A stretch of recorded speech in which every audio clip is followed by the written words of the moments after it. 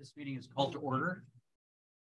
Public hearing, Bonner County Zoning Commission. The time is 5:30 and the date is October 20th, 2022. Location is the third floor conference room in the Bonner County Administration Building on Highway 2 in Sandpoint, Idaho. The meeting is being recorded and streamed live via Zoom and YouTube. Let's stand for the Pledge of Allegiance, please. Ready? Begin. I pledge allegiance to the flag of the United States of America, one nation under God, indivisible, with liberty and justice for all.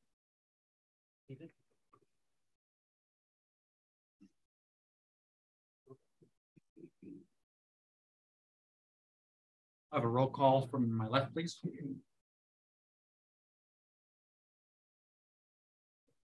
Clark. Commissioner Webster. Commissioner Winscott. Commissioner Wakely. And Commissioner Marble. We have 5 of 5 commissioners present tonight. That is a quorum. Is there anyone in attendance in need of special assistance to see, hear, or participate in these hearings? Anyone that can't hear me? Do I need to speak louder for anyone? Louder, please. Okay, I can speak louder. Commissioners and staff members, are there any changes to the agenda? Okay. In that case, no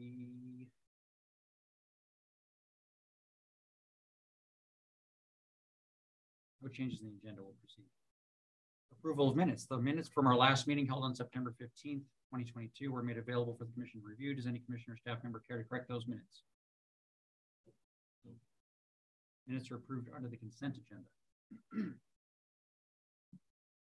So for those of you who may not be familiar with these public hearings, I'll introduce the process now. The zoning commissioners are myself and the 4 gentlemen to my left. We are volunteers. We serve on the commission because we live in Bonner County, we work in Bonner County, we have friends and family here, and we love Bonner County. Our job is to be as objective as we review. Our job is to be objective as we review applications having to do with zoning and land use. We are not employees of the county. We are not politically elected, and we are not paid for this service. We do our best with support from the professionals in the Bonner County Planning Department and other county and state departments to review these applications. The Zoning Commission is a quasi-judicial body, meaning that we don't make the rules, we just follow the rules, and that's what we're looking for tonight. This is in contrast to the Planning Commission, which is quasi-legislative, meaning that they make many of the rules that we follow here in this commission. People at the, let's see, so Daniel over here at the rostrum and Director Gabel are members of staff. We call them staff members. They work as employees of the County Planning Department. Staff members are subject matter experts in the area of zoning, planning, permitting, and they spend countless hours helping professionals and DIYers properly plan projects affecting land use. They act as filters, ensuring that what comes before this body is well prepared. Indeed, there are many applications and requests that never make it to these public hearings because the proposals are simply incompatible with county code. And then the public are also here tonight. The commission solicits public testimony that helps the commission to learn about facts relevant to these files. Facts that may not have been known to the applicant, their representative of the planning department staff. We accept public testimony in written form before these hearings, and we love written testimony because we have time to review it, reflect on it before the hearing. Now tonight we have only one file to review. It's an application for zone change. The procedure for a hearing is the following. Staff will present staff report from the rostrum here on the right. The applicant or the representative will present an overview of the project, again from the same rostrum.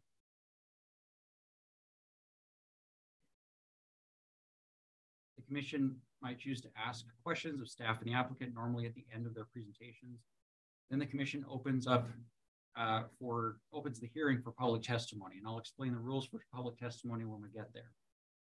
The applicant and staff will have an opportunity to rebut any new information presented in public testimony, and finally the commission will close public testimony, deliberate, and hopefully vote. So our first file tonight is ZC 12-22, zone change, and the name is Hammond. The applicants are requesting a zone change from rural 5 to Rural Service Center on 11.8 acres. Property is zoned rural 5. The project is located off Dufert Road and Bay Road in Section 1, Township 55 North, Range 4 West, Boise, Meridian. Does any commissioner have conflict of interest or ex parte communication to disclose at this time? Nope. Whiskey Rock Consulting has done some work for my family in the past. Okay, and they're representing this file tonight. They're representing. Okay. Any financial conflict of interest? Okay. In that case, take it away. Thank you, Commissioner. Good evening, members of the public, commissioners. Good evening. Daniel Britt, planning staff for the record. We're here to discuss a zone change from Rural 5 to Rural Service Center in hopes to reach a recommendation this evening. So Bonner County Revised Code 12216 requires staff and the governing bodies shall review the particular facts and circumstances of each proposal submitted and shall determine whether there's adequate evidence that the proposal is in accordance with the general and the specific objectives of the comprehensive plan. Bonner County Revised Code 12-320.1. The purpose statement of each zone and map designation set forth in the following sections shall be used to guide the application of the zones, the designation, and all the lands in unincorporated Bonner County. So currently the parcel that's highlighted there in yellow is the parcel we're discussing this evening. It is within the rural district. And the rural district envisions limited residential densities and permitted uses that those are compatible with rural character and nearby resource production districts and sites that can be adequately supported by rural service levels. 2, according to the small scale farming and forestry activities and tourism and recreation uses that can be supported by rural service levels and are compatible with rural character.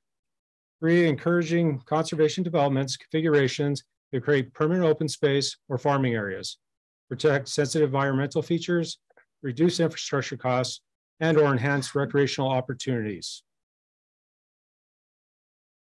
Rural Service Center is where the applicant wants to go this evening. Envisions the district to establish, to promote development of local commercial services in small communities to meet the needs of rural residential residents, as well as limited tourism, commercial services, and limited light industrial uses, consistent with the maintenance of the rural character of the area. Rural Service Center District is also intended to provide opportunities for a variety of affordable housing types that are within walking distance of commercial services. So these are the standards for which this file was reviewed.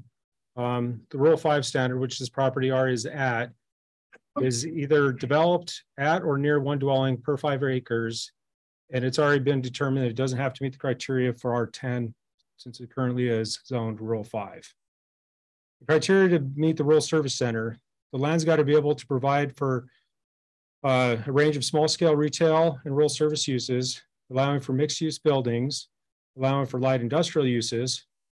The Rural Service Center excludes commercial uses with extensive outdoor storage, excludes large scale commercial uses, and enhances pedestrian access and improve the character of the area.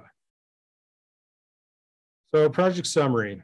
The applicant is requesting a zone change from Rural 5 to Rural Service Center for the purposes of building a gas station. The request was evaluated against the standards for the R5 and the Rural Service Center. The parcel is currently comprehensive planned rural residential. Background on this parcel, it is 11.8 acres. It is zoned Rural 5, and the land use designation for this is rural residential, and it is unplatted parcel.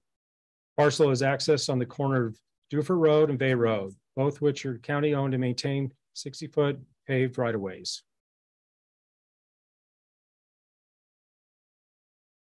These are the environmental features in and around this parcel. However, we look at the parcel for environmental features specifically. This one does not contain any map slopes over 15%, does not contain any map wetlands, does not contain any waterfront or streams, and is within special flood hazard X, zone X. Possible services on this parcel could be an individual well and septic. Fire is already afforded through Selkirk Fire District, Power Northern Lights, and is within Lake Pend Oreille School District number 83. These are the following agencies that were routed for comment on this project: Idaho Department of Water Resources, Bonner County Road and Bridge, and DEQ. All submitted written comments that you can find in your folders this evening. No comments were submitted from Idaho Fish and Game, Idaho Transportation Department, Selkirk Fire District, and the rest of the agencies did not reply. So public comments received in opposition to this project. The concerns were increased traffic, noise, safety, crime, fuel spills, water supply. They don't want the convenience of a gas station retail establishment in the area. Should be located elsewhere in the area. Comments did come in support of the project. They like that the convenience of having a gas station retail business nearby serves the needs of the growing population in the area, will provide more options than the existing business in the area, and it fills a void that exists for convenience services. So back to the standards that mentioned earlier. We already know this parcel is zoned R5, so it meets that designation. Is the land capable of providing a wide range of small scale retail and rural services? It is. Allowing for mixed use buildings? It does. Allowing for light industrial uses? It can, and that's the purpose of the Rural Service Center, is to eliminate those larger ones. It excludes commercial uses with extensive outdoor storage, excluding small scale or large scale commercial uses. The gas station as proposed does not fit into that per code. Enhances pedestrian access to improve the characters of the area. It can, so long as they're following the standards set forth in BCRC 12452. Findings of fact have not changed since the time the staff report was prepared, nor have the conclusions of law. Staff has found that this proposal is consistent with Bonner County Revised Code. I think it's noteworthy that the county is working currently to update the comprehensive plan. Taking a look at the Priest River Old Town subarea plan that was submitted to our department. I read through that this afternoon and found that this quote of how the people that sat on that panel or the people that were involved with it envisioned that the community also recognizes and supports the need for some neighborhood commercial light industrial operations that do not require the extension of urban-like services into the boundaries of Priest River Old Town subarea, such as allowing for continued operations of small business like the Bay Market. This is not an adopted map. This is not an adopted plan, just so we're clear this evening on that. This is, however, a screenshot of the entire area, how they envision Old Town and Priest River to be, the sub-area committee. To the top right here, this is the parcel in question, is listed as neighborhood. Down here, this is the map that was produced the end of March of 2021. And that sub-area component was submitted to Bonner County that same week, I believe. So they envisioned these type of uses forthcoming. That concludes my presentation, commissioners. I can take any questions. Questions for staff this time?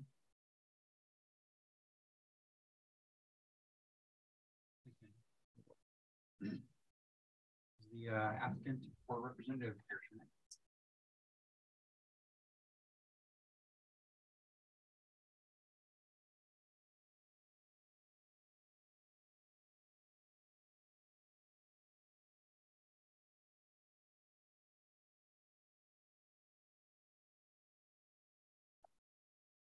Do you want your PDF?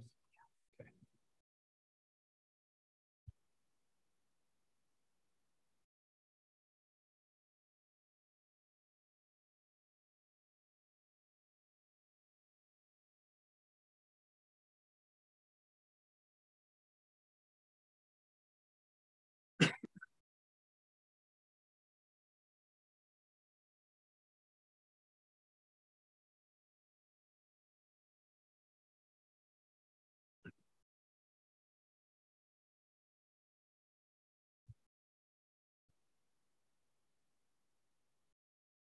There we go.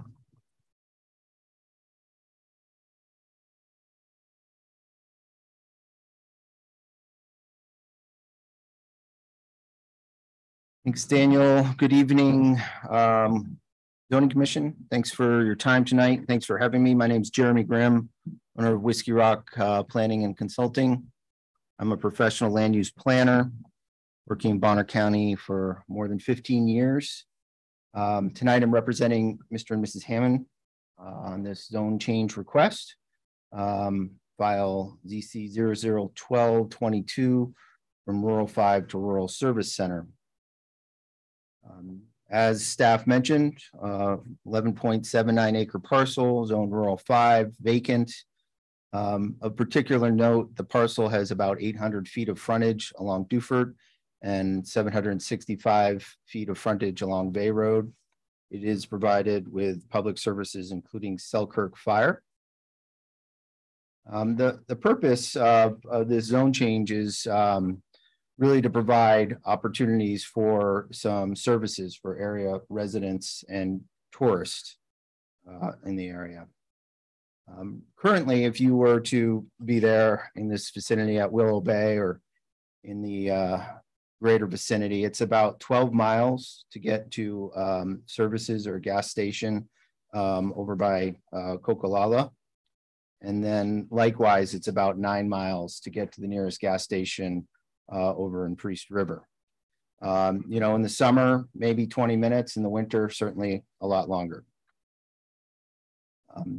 One of the things I thought was interesting about this area when I started working on this file is that there are over 17 subdivisions and hundreds of homes within 1.5 miles of this site. So whether planned or just by, you know, incremental growth, the area certainly has intensified and developed over the last few decades. When you're looking at the parcel, this is looking north on Bay Road as you're coming up to that intersection. You can see the parcels on the left here. It's pretty unremarkable, pretty typical of the area. This is, if you haven't been there, this is that intersection of Bay and Duford. And I think it's worth pointing out here is that this isn't so much like pulling out onto a main highway somewhere where there's potential for traffic conflict. Traffic is slowing at this intersection or coming to a stop already. This is on Duford looking sort of southeast. So the northern portion of this property along Duford. Again, some minor revegetation and growth. And this is on the other side, looking north across Duford at the crossings and per the Willow Bay Marina and RV Resort, the marina and restaurant, bar, RV, and campground is located in a tourist area mixed with the rural lifestyle. So that's sort of what my clients are trying to support and build upon here. Mr. Hammond's born in the area, raised in the area, and has a home in this area and wants to provide additional services in this area that seem to be of need. So this is the zoning map as staff brought forward. You can see the subject parcel is abutting the recreation zone. And as I started looking through the county zoning, it's pretty interesting. These rural service centers are pop up around almost every recreation zone. And I believe that was the intent of the folks who built this code, is to provide these services near recreational opportunities.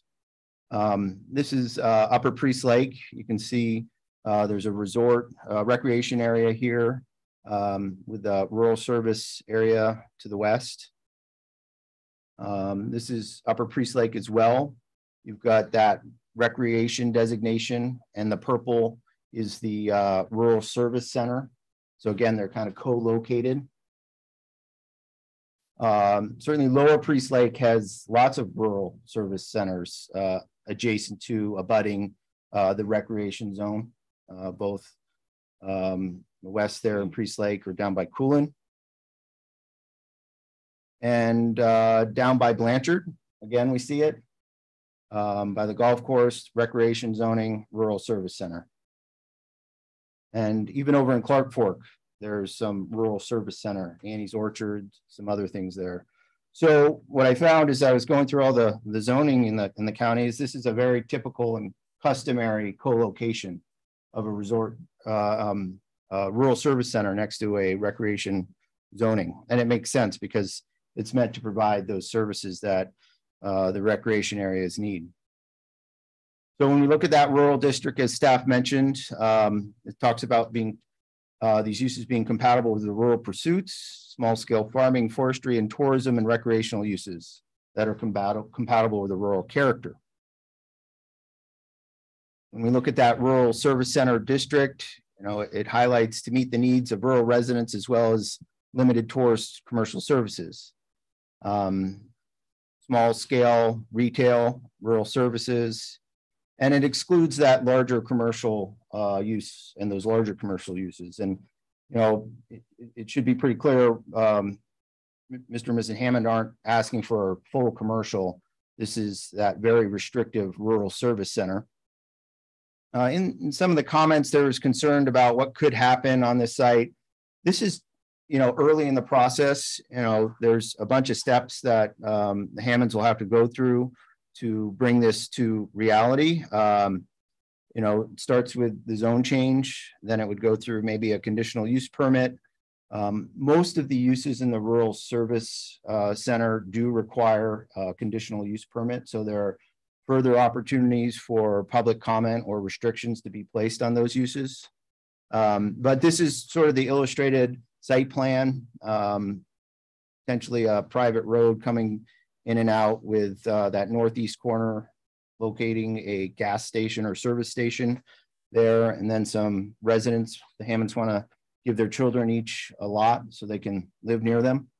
And the idea of a service station, it's pretty compatible from my perspective. You see these throughout the county. Often there are gathering places for neighbors to meet, neighbors to discuss crime. In fact, rather than seeing someone on the road, you might be getting a cup of coffee and saying, hey, did you see that stranger down the road? Or this happened to my property. Or maybe there's a pinup board for a knitting club or a quilting club or a Bible study, whatever it may be. These rural stores, convenience stores, can often be actual nodes and centers of rural communities. Yeah. This whispering in the front row has got to stop. I'll ask you to leave. So I just want to point out that, although people often have fears of the worst, the Hammond's intention here is to add to this community that they're a part of. And they see this as a need that's compatible and that will fit in. And again, this is the first step in a long process for them. But beyond that, this is sort of what the illustration looks like for now of what they hope to do there. No plans for, anything too wild or crazy. So the concluding remarks, the subject property does sit adjacent to a large recreation zoned area and facility. The zone change, it won't induce traffic. I think that's a good point that the county engineer brought up. A lot of the trips coming and going to this future store would be bypass trips, or you're capturing bypass trips, or even in some cases, you're going to actually reduce traffic because people won't have to drive all the way to Priest or out to 95 to get some of these services. It is served by appropriate public services. Many residents in the area do support this request.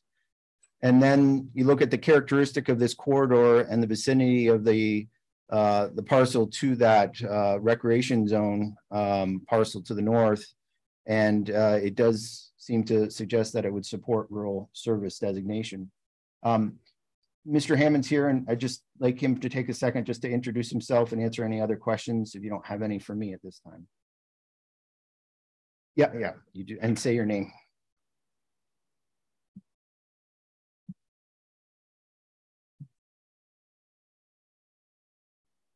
Hello. Yes, I'm Sean Hammond. My wife Laura over there. We are residents in the community. We are looking to, basically just, we've seen a need for it. We know that the Willow Bay Marina has been recently purchased by a new owner, and he is currently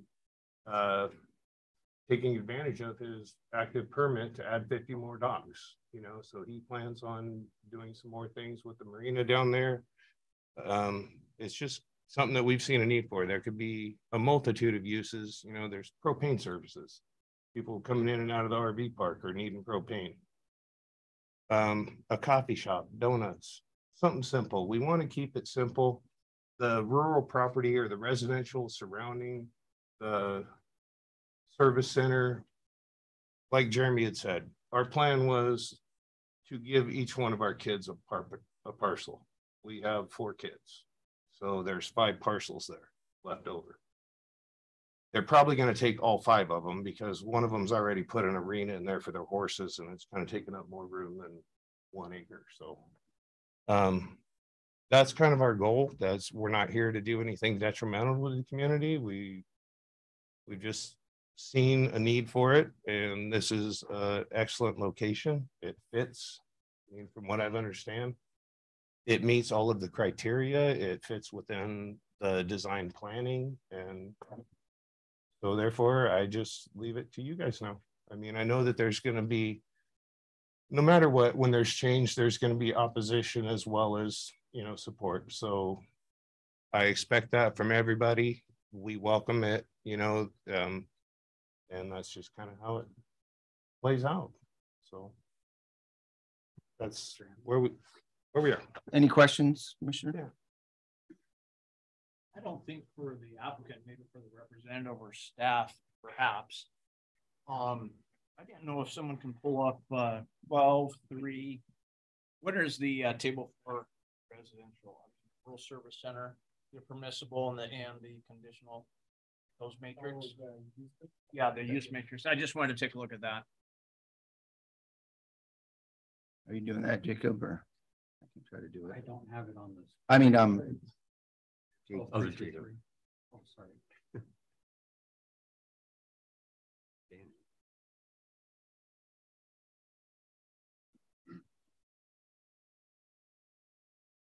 What are you looking for specifically, Commissioner? Well, I think it was Mr. Grimm made the comment that even if this was approved, it will still take a conditional use permit for the gas station in. I believe that's what he said. Not a gas station, but many of the uses. Okay. Yeah. Okay. So this particular use. Imagine.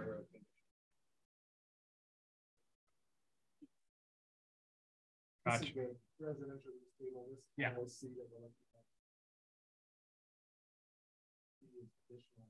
Okay. The commercial use table has retail sales of food, gas, and sundries, 12.333. Which is a permitted use following note 26.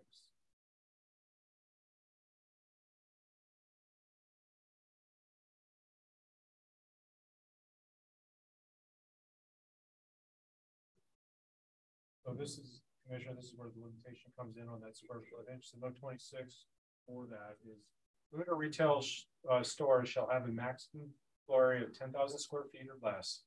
Commercial malls that feature more than one food or retail store shall have a maximum of 25,000 square feet. I think the mall is being talked about involved.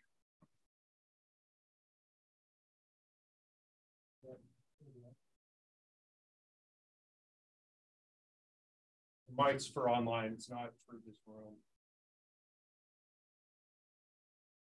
Got a couple of chairs over here. Are those open? One of mine. Okay. One chair open over there. I'm going to claim that. The comment was that commercial uses for gas are restricted to 10,000 square feet unless it's a mall, and then that would go up to 25,000 square feet. The Hammonds are not proposing a mall. Okay. Any other questions for staff or the applicant at this time, Commissioners?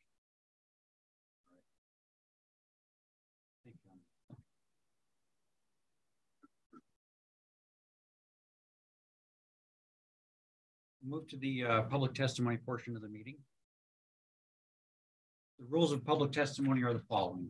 Speak into the microphone here in the center, loud and clear, so that we can all understand you, and so that people at home and people listening through the microphone who are our future selves and our children and our children's children can listen to us later.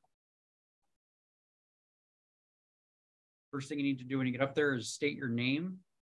And that we say state your name for the record, and that's just make it easy to know later on or live through Zoom or YouTube who's speaking at the moment. Time limit is 3 minutes per testimony. Any public testimony may receive an extra 3 minutes and no more from any other person who signed up to share public testimony for a total of no more than 6 minutes. Comments will be limited to the specifics of this file. If any public testimony agrees with the previously shared public testimony, please show your respect for everyone's time and simply state that you agree with that testimony. Personal or derogatory comments about another person or their position are not allowed. Clapping, cheering, or booing is not allowed. Remember that this hearing is being shared live via the internet and is being recorded for later viewing.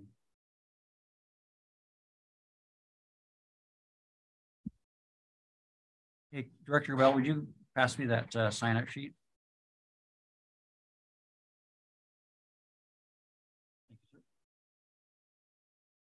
I just want to say that these microphones are for recording purposes only. They don't amplify our voices. So speak clearly and loudly into the microphone, but hopefully we can all hear you. Thank you. All right, the chair opens the hearing to public testimony. Before the hearing, their commissioners were provided with several written comments regarding this file.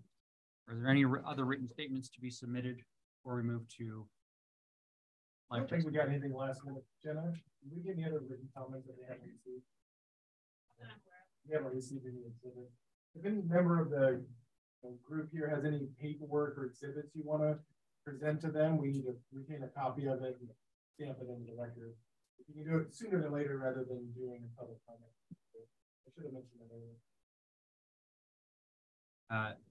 Is there any, let's see, we'll start with people who physically signed up. I know that's not everyone.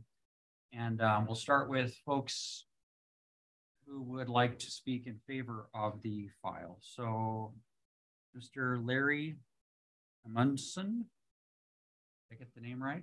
Yes. Okay. Come up to the microphone and introduce yourself, and then you can watch your 3-minute timer. It won't be that long, believe me. No, I just want to, I'm in favor, I'm in support of Mr. Hammond. I would like to have a convenience store nearby. I live about half a mile away in the community to the north. I had an incident last summer where I had someone in my household have a bee sting. I went looking for an antihistamine, Benadryl. There's nothing around. It would have taken an hour, 45 minutes to an hour to get there and get back with it. So it would have been nice to have something that was close by. And I believe in what Mr. Hammond will do with the property, will be upscale and classy. I believe in his integrity. He wants to make a place for his family. And I believe it will be good for the community. Thank you, sir. Do you have any other folks present who would like to share testimony in favor of this file, supporting the application for a zone change? Okay. Is anyone here with a neutral position, neutral comment on this file? We've got Mr. Randy Benton. Are you present? Yeah, I don't care one way or the other, but there are some concerns with the traffic in the area. I live just down the road from that off of Ben Morris Road.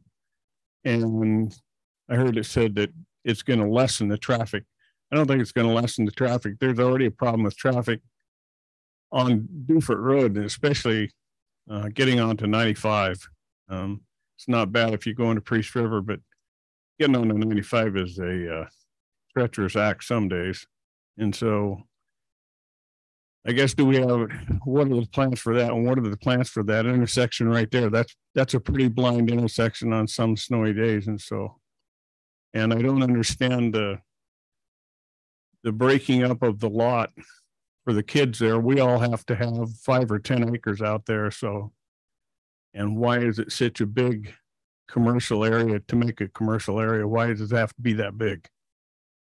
Those are my concerns. Anyone else with a neutral position on this file that would like to share testimony this time? Go to opposed, and the first name on my list is Rod Williams.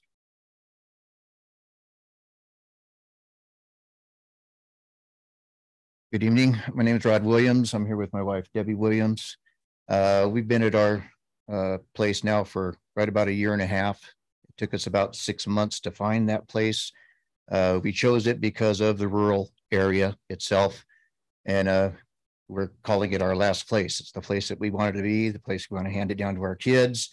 And so I hope you guys can understand my disappointment with finding out that there's going to be a store and you know, they call it facilities or whatever there for convenience, but we picked that place going, oh, this is perfect. We've got Sagal, it's plenty close. We got Priest River, it's perfect.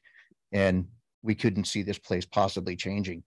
So anyway, we actually are right there at the bottom of the map right there. We are just one lot between that. You can see the large building. That's ours. And the traffic, like the gentleman said, is already, we've got that going. But in the evening, best thing is going out and not having any lights that you can see, anything like a gas station or any facilities like that. It's going to illuminate that side. It's just going to take away what we were hoping for that we would always have. So if I'd have known that this was going to be coming up, I can tell you right now, I seriously doubt that we would have purchased that piece of property just for that reason. That's about all I got to say.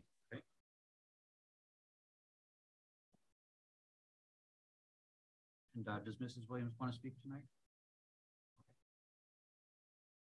Sandy, something that starts with an S.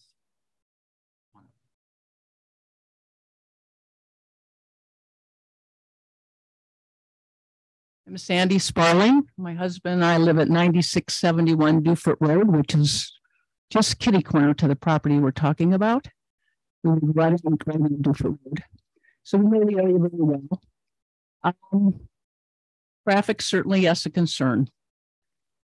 It's posted 45. Most of the time you see people flying by at 65. That is a sharp curve there that you have to get down to Vay Road. My biggest concern is, one of them already been mentioned, lights, more traffic. I guess my first question would be, who are we trying to please here? The tourist? Or are we trying to help out the residents? If we're trying to help the residents, we move there to be really. We have. If we're going to go buy gas, we wait till we're going to go to Priest River or Sagal and we purchase our gas. It's not that we walk out the door and we say, oh, we need gas. So that to me is really a concern. I personally don't have a problem with going to Priest River and getting my gas. As far as the convenience market, one mile down Vay Road is the Vay Market. They do a fabulous job. They have an excellent restaurant. They have probably all the amenities that this would have, maybe more. And as far as going and having a cup of coffee, finding out what's going on needed, Vay Market is the meeting place. So we don't need another one of those. I see this as being something for people coming through. Recreational area, how does that work? There's gas on the water for the boats. So who are we helping with this recreation area? I don't understand it. So I think those are the main things. But most importantly, could we please listen to our residents that want to live really peacefully? We'll take the bumps of going into Priest River or wherever to get our gas. That's my commentary, and I hope it's being heard. Thank you.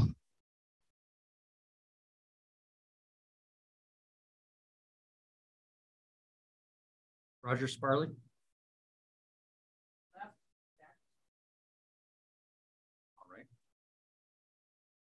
Merle Conley. Merle?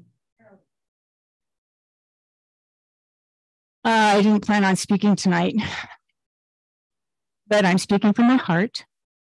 The reason we moved here was for rural living. We lived in a place called Los Olivos, California, and it took us 10 miles to get to the local gas station there. We never thought anything of it. We have a perfectly wonderful market restaurant, as Sandy mentioned. It is literally around the corner from this proposed idea. It would remarkably affect our nighttime lights, affecting us everywhere. We live in Willow Bay.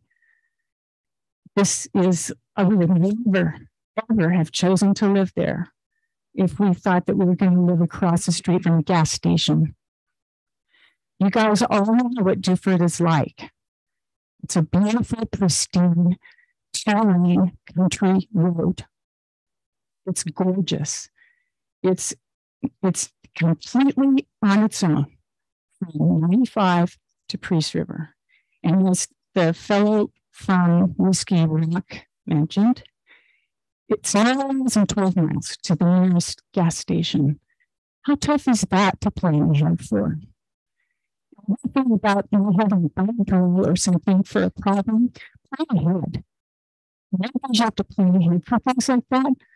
Well, it's not really right. Mark has that stuff all over the place at the very market. We've got some of that. If there was a gas leak, if you put in a gas station, it could ruin the Willow Bay watershed. I can't express to you how important this is to us. Friends who couldn't make it to him. I'm very disappointed in those that feel that this would be an addition to a gorgeous, pristine country road. Thank you for listening.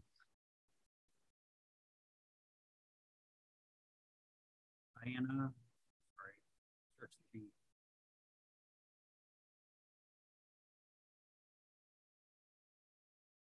I'm too short for this. Hi, I'm Diana Bynum, and I have lived in this area for over 60 years. Sure, thanks. I have been a part of our beautiful, wonderful community forever. And in fact, this piece of property that these people bought, they bought from my brother.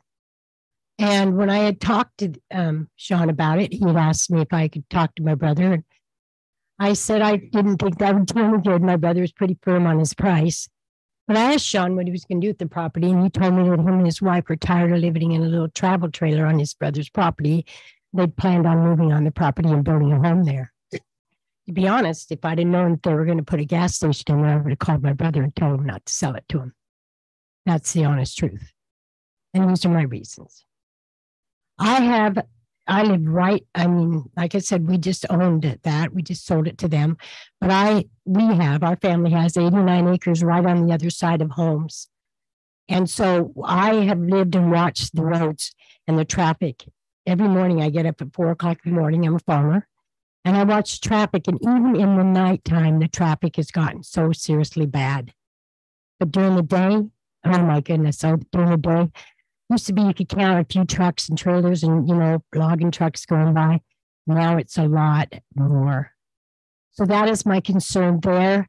The lights is also my concern. The water is also my concern. The environment. What kind of people and situation would this bring in? Are we talking, I believe we're talking more tourists because, as most of us have said, we're a rural type people. We like it the way we are. It's my home and it's our home. And I'm just against it for so many reasons. I could stand here for hours and tell you why. But my main reason is because we love our community the way it is. And we love our little day store. We love the people in the community. We support the people in the community. And we love to support Sean and his wife. We're not welcoming them, but we're not welcoming the idea of what they're trying to do and changes. I think it would bring in more traffic. I could go on. I am totally opposed to it. And I just hope, like like Sandy said, I hope you'll hear our hearts on this, because this is not what we want. We are farmers and rural people and hardworking, mostly middle class, maybe even poorer people. And so the type of what will this do to our taxes? What will this do to us that are just struggling to keep it the way we are, to live the lives that we live for our generations? I'm talking for generations for my family. I'd like to continue the way it has. And I thank you for listening.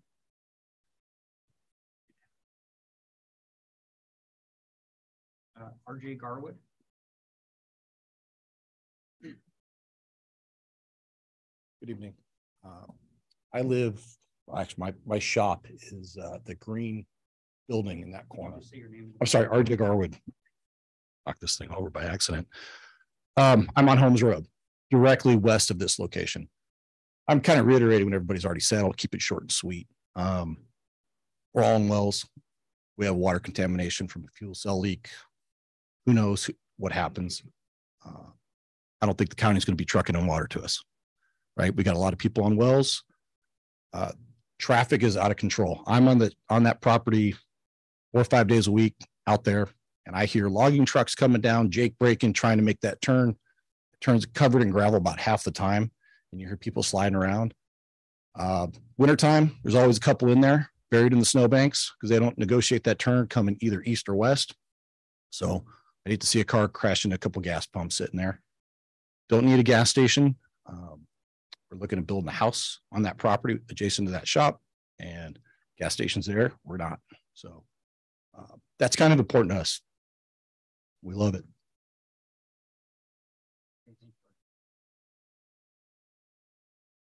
Jennifer Garwood. I'm Jennifer Garwood. Our property does in fact butt up directly against this proposed change of designation. And I have a lot of the same concerns that have already been echoed, so I won't repeat them.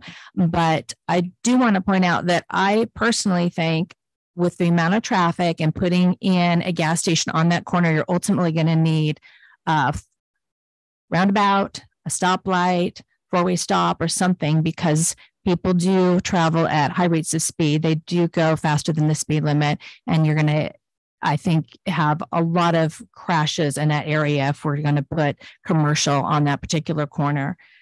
I do think it changes the entire character of where we are all choosing to live, and it makes it not rural, which is something that's been important, as everyone said, why they purchased there, why they have chosen to live there. So I would ask that this commission decline their request to change the zoning. Thank you. We've been asked a couple times to deny this. The only thing we're going to be doing is making a recommendation. We're not approving this. We're only making a recommendation to approve our recommendation to deny to the county commissioners. We aren't approving this. This is up to the county commissioners.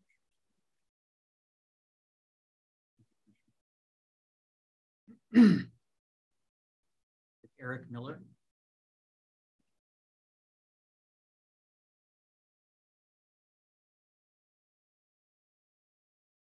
Hello, Eric Miller. Yeah, I'm lot number 2 on Holmes Road right there. And yeah, same with everyone else here. I bought it because it was away from all these amenities. And yeah, the increased traffic, the loitering that often happens at gas stations. And it's, again, nice and quiet, and Vase Store does a pretty good job for our little neighborhood there. So that's all. I oppose it. Diane Fuller. You don't have to. No, that's fine. I do have a question. So, right. Go ahead. Okay. Watch your timer up there. All right, Diane Fuller. I just have a question reiterating, are we doing this for the residents or the tourists? It was mentioned that 50 additional slips are going in. This is questionable. We're in litigation right now as to who owns the property where the slips are going in. So that I don't know if it's factual or not. We'll find out, to be determined. So how much tourists are going to need a gas station there? I don't know. And I just, same thing. We bought for the rural life, 9 miles, 12 miles. That's nothing compared to driving down the road and having lights and a commercial business. That's my opinion. Thank you. Vern Graham.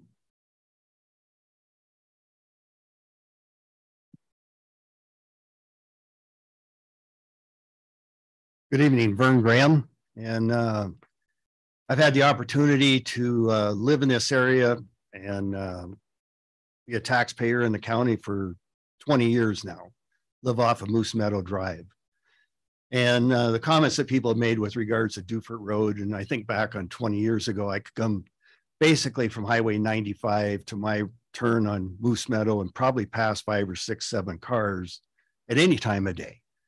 If you want to drive down the Spirit Lake Cutoff Road today, at 5 o'clock in the morning, I'll guarantee you'll pass 50 cars between Dufert Road and Highway 41.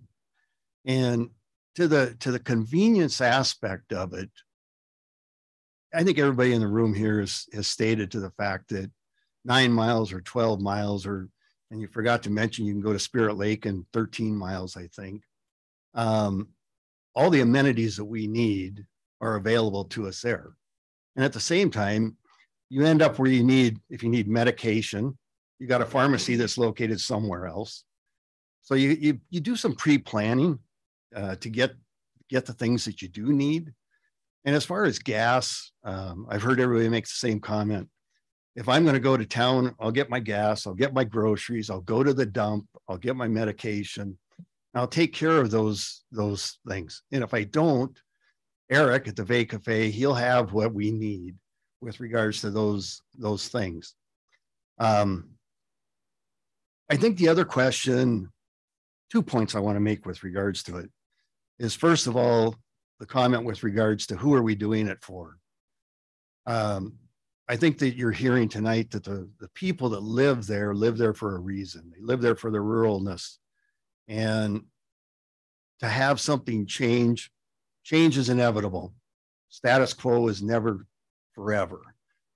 But the amenities that we need, we're never going to get everything we want in one location. If we think that we need amenities, put a dump site there.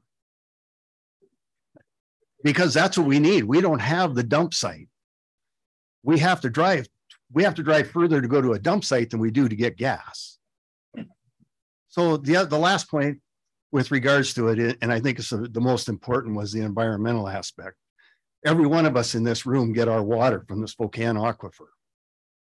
If that aquifer gets contaminated, we're all in dire straits.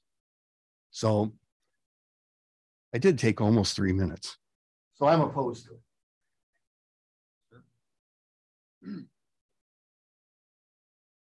Okay. Those are the names that I've that were written on the sheet, and there's a lot more people in here than that. So we have some online. I'm gonna hold those off until we finish people in the room. But if maybe we can start from the front over here, and if you'd like to come make a comment, and then I'll just move down the line.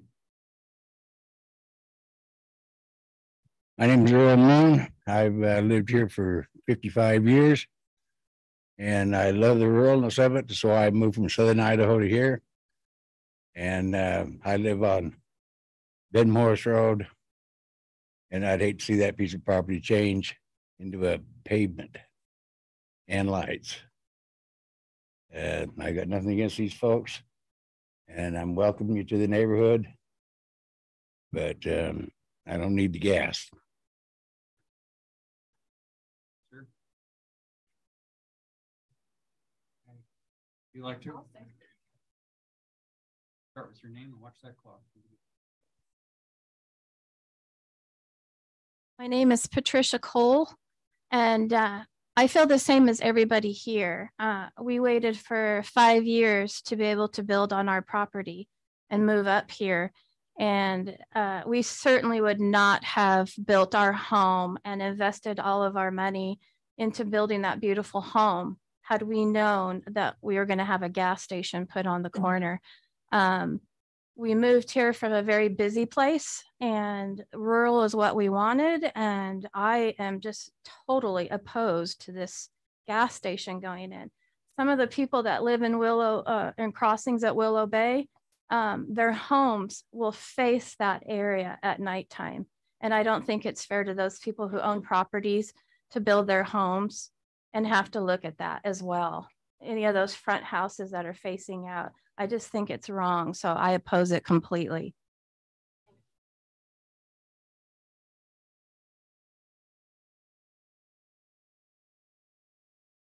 Okay, I'm gonna stay on this side of the room for now.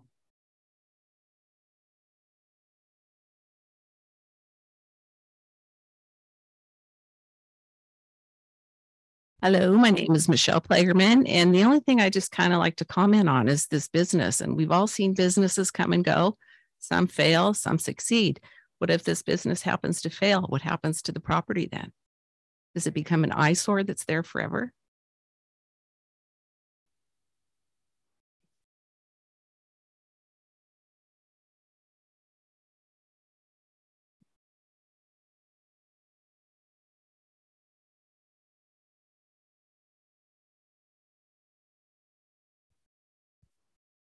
My name is Jacobson.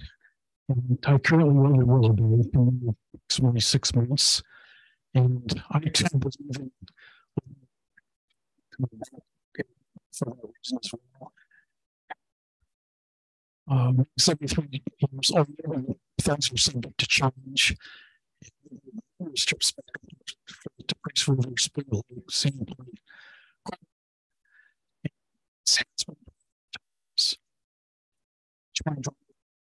Sure, I got a tank full of gas, but sometimes it's an oversight.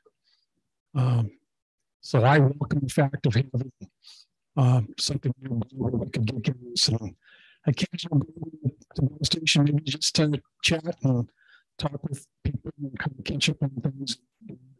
It sounds great. So thank you. I'm for it.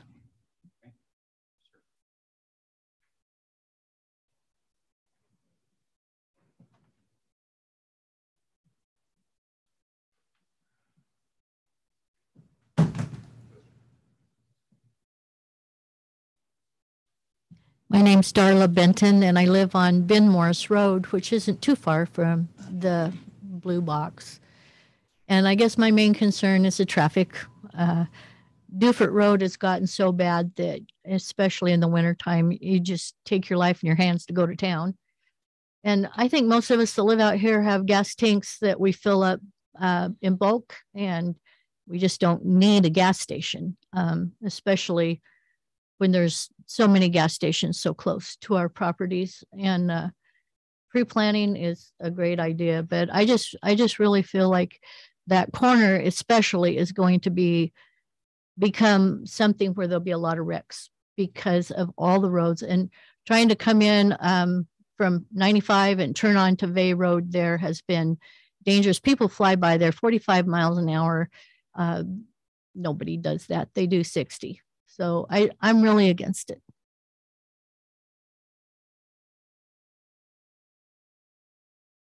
Is that right? I heard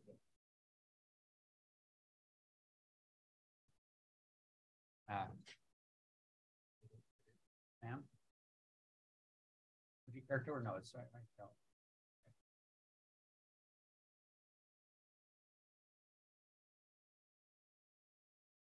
My name is Karen Amundsen, and I've never had an allergic reaction before until last fall. And it's pretty scary. I plan ahead. I have a list always on my counter. And when I needed something, the little cafe down at Bay Road didn't have it. They had pediatric Benadryl. I know we have a helipad that could have come in and got me, but it would be nice. And there are certain things that would be convenient to have there. And I think it can be constructed in a very beautiful way that would not take away from the environment. And 95 is 10 miles to this. Dufert Road is not right off of 95.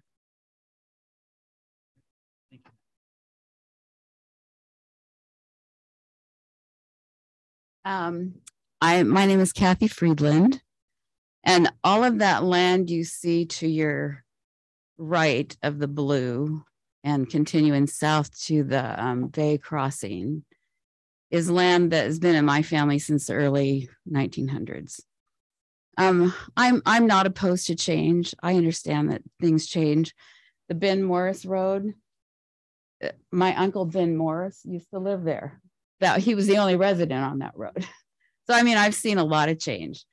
My concern is some of the other things that are addressed in the narrative of the zoning, and it's light industrial with housing above, cottage style living, potential for approval of a mobile home park. There's a lot of things in that narrative that go way beyond a gas station and convenience store. And Mr. Hammond may not be going to do that, but is Mr. Hammond always going to own that property? To my understanding, the zoning goes with the property.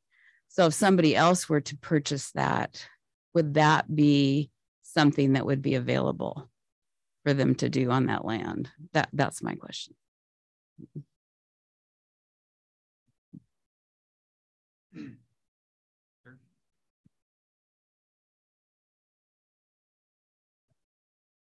I think what we'll do now is take a little break because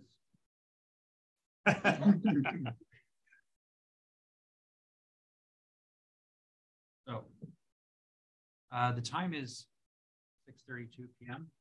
The chair calls for a 10-minute recess. The hearing will resume at about 6:42. And I remind the public that commissioners are not going to talk about this file with you in the bathroom. If you slip me 5 $100 bills, I might say something. In fact, we haven't even talked about the file between ourselves before this meeting, because that's the rule. Just remind you of that. And if I had my gavel, I'd gavel it. We'll have that recess now.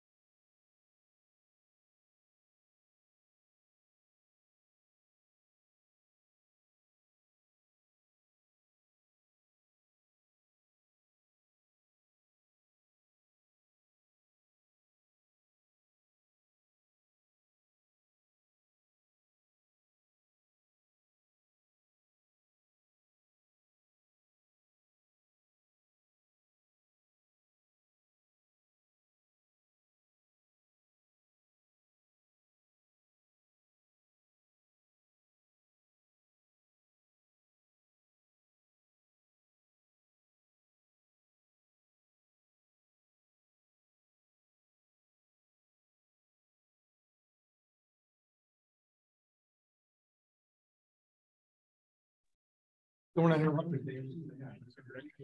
meeting will come to order, please. Please find your seats. I don't have a gavel. He's powerless. Strip. Can I have you all find a seat? Shut your mouths and open your ears. Yes, sir. All right, we're going to pick up from where we left off, middle of public testimony. Some people may have shifted around a little bit. We do have some room that wasn't here before over in the seats. Did anyone on this side of the room not have a chance to speak yet? Okay. We'll start at the front here. We got you, ma'am. Okay, you're the applicant. Sitting in the chair? Okay. Sorry. Okay. Mike's going off track there. Good evening. My name is Larry Medosky. I wasn't planning on speaking, but I do want to say that I do support many of the comments in opposition to the project.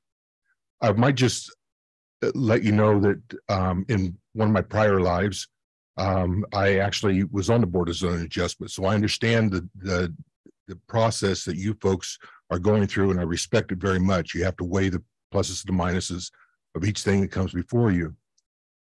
I also did a lot of development in a prior life, and I believe that what they're doing here is just not making sense for what they're presenting. If they wanted to have a gas station, mini mart, and I've developed many of them, they should have carved out about an acre, acre and a half, and come to the commission for a zone change for that acre, acre and a half, and then that would have been pure. But instead, they're trying to rezone the entire parcel, and that just leaves a wide open berth for a whole lot of things that are not being discussed here tonight, and possibly even at the commission. But the bottom line is that if their intent was as pure as they're trying to make it sound, then you carve out an acre and a half, you put a gas station in, a mini mart, and you call it a day. But instead, they're now wanting to cut it up into 1 acre lots instead of the 5 acre minimums that are there. They could take out the parcel for the gas station and still have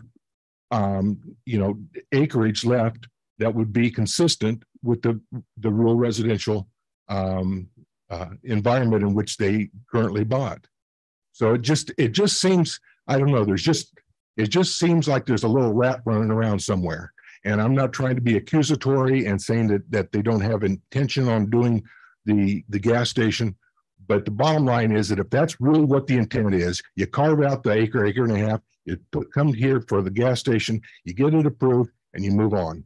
But you don't start parceling up 1 acre lots. And those 1 acre lots are zoned for this new zoning. So it's just wide open. There's a lot of wide open stuff there. I would just highly caution you about recommending approval. I can answer one part of that briefly. We only, in this county, we only zone by whole parcels. So it's difficult for the applicant. I don't know. I don't mean to advocate one or another, but that's why the whole parcel is being zoned. You think, sure? Good evening. My name is Diane Medosky, and my name's Diane Medosky, and I also oppose the project for all of the reasons that everyone else has been opposing it. And in regard to the reasoning that, you might not be able to get what you need, i.e. Benadryl in the middle of the night, who's to say that the gas station mart would have Benadryl in the middle of the night? We don't know those things. Maybe the vein market usually carries it and they happen to be out. The same thing could happen at a convenience store at a gas station. Also, what kind of gas station? Is it going to be 2 pumps, 20 pumps? Is it going to be a truck stop? I don't live right there. I live about a mile west of there. But I'm wondering, what is it going to sound like in the middle of the night when the big trucks with the air brakes want to stop for gas all of a sudden? All these people that live very near there are not only going to be disturbed by the traffic, but by the stop and go of traffic. So I strongly oppose the project.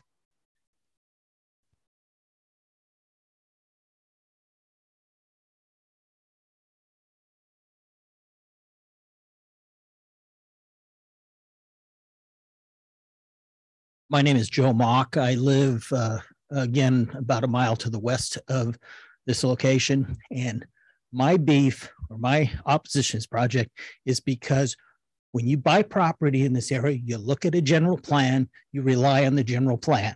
It said rural residential 5.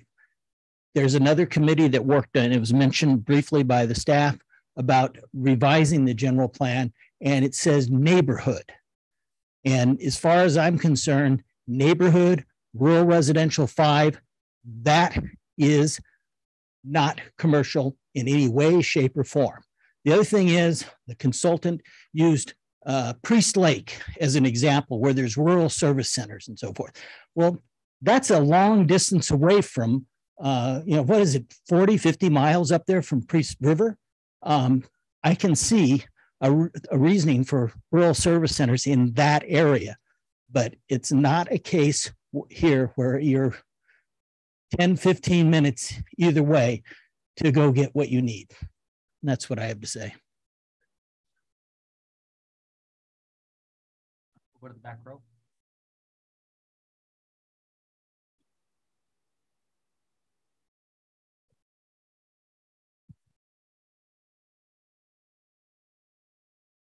Yes, my name's Dale Ravensburg. I've been a resident of this basic county, bounced off in and out a time or two for 64 years. I've seen it grow, grow, grow. Every time we cater to the tourists, the locals suffer one way or the other. It's just inevitable. My question is, who's going to be responsible for environmental impact charges? Who's going to be responsible for infrastructure improvements? There's got to be infrastructure improvements because every time this type of thing comes in, we look at increased housing coming in, everything goes with it. Excuse me for being shaky. I'm diabetic. I'm high on sugar right now. Burger King. But anyway, we'll always see the increases in our property taxes. Everything else is going up. Who's going to pay for all the infrastructure improvements? Duford at this time is absolutely in need of widening and shoulders. All the back roads are getting to that point. Who's going to pay it? Are the developers going to pay it? I kind of doubt it. It's going to get stuck to the taxpayers once again. And that's pretty much what I have to say at this time. I'm totally against it.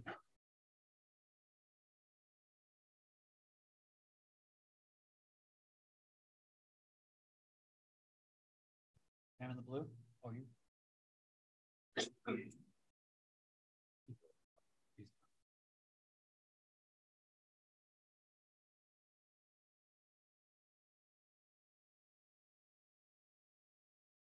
I'm Jim Schiffler. I have a horse ranch just south of this. I've been there for 42 years. I'm living my dream, as many of you are. And there is no gas station in my dream. Thank you for your time. Thanks. Lecture.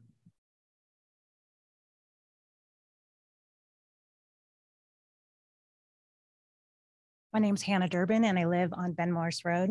I bought in 2003 and have 56 acres.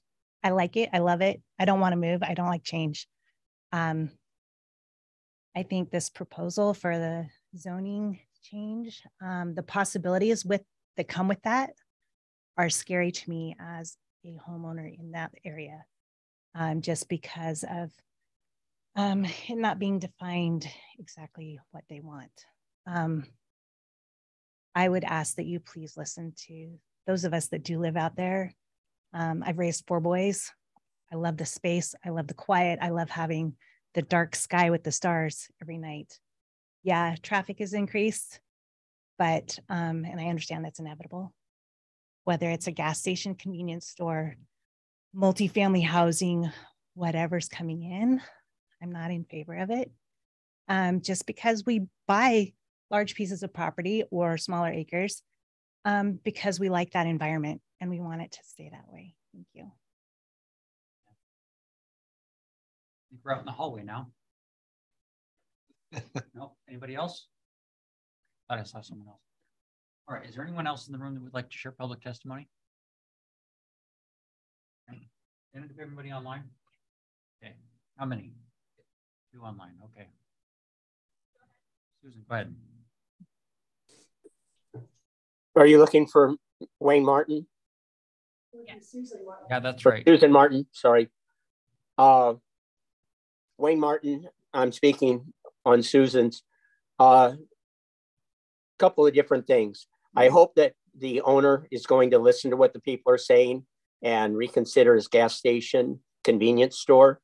The community does have a cafe where people do go to for food, and they eat, they talk there. The comment was made about, well, they can come for neighborhood watch and talk about crime. The Grange, which is down just a little bit from there, we hold neighborhood watch meetings. We have community activities. There's other activities that take place at the Grange for the community.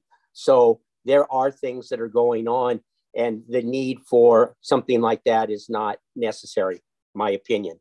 I do know with the subcommittee, the comp plan that they did, it was designed the way that they wrote it up for 10-acre minimums for residentials. It was also that the growth was addressed, that it was to take place from cities outward into the rural area.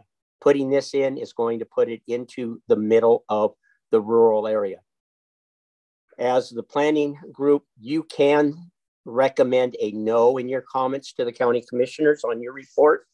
You do not have to give them a yes.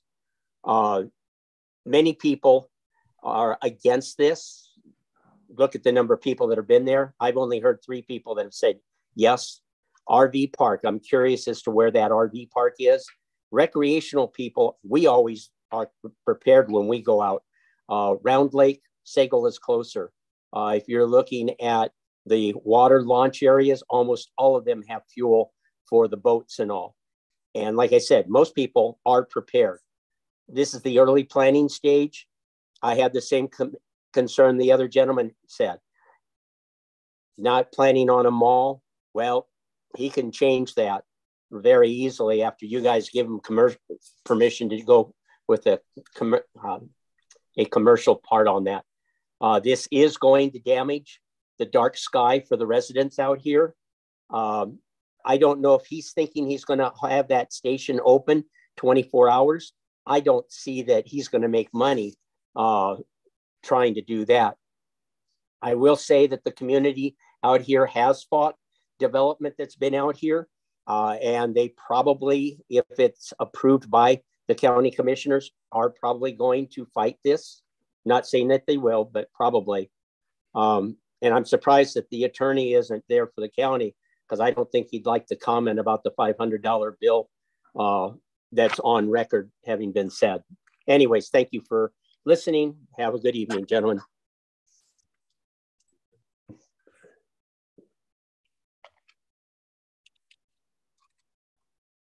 Next person online. Dave, go ahead. Hi, can you hear me okay? I can hear you. Go ahead. You got 3 minutes. Oh, yeah, okay. Dave Bowman for the record. I'm not sure where to start here. This whole thing is a bit of a soup sandwich. Staff presented this as an application to go from, excuse me? Might be. Oh, if this is Dave, he's online. Are we on? Are we on? I can hear you, Dave. We're Okay. Well, somebody's talking over me and staff presented this an application to go from R5 to rural service center, but the application is actually requesting a zone change to neighborhood commercial. There is no such zone as neighborhood commercial. That's a land designation. You cannot have retail gasoline or any kind of retail sales in an R5 zone. So I'd like to ask of staff or have the commission of staff, why are you not required? This application should never even been accepted. It should be a request for a comprehensive plan change first. To rural service center would be allowed in neighborhood commercial.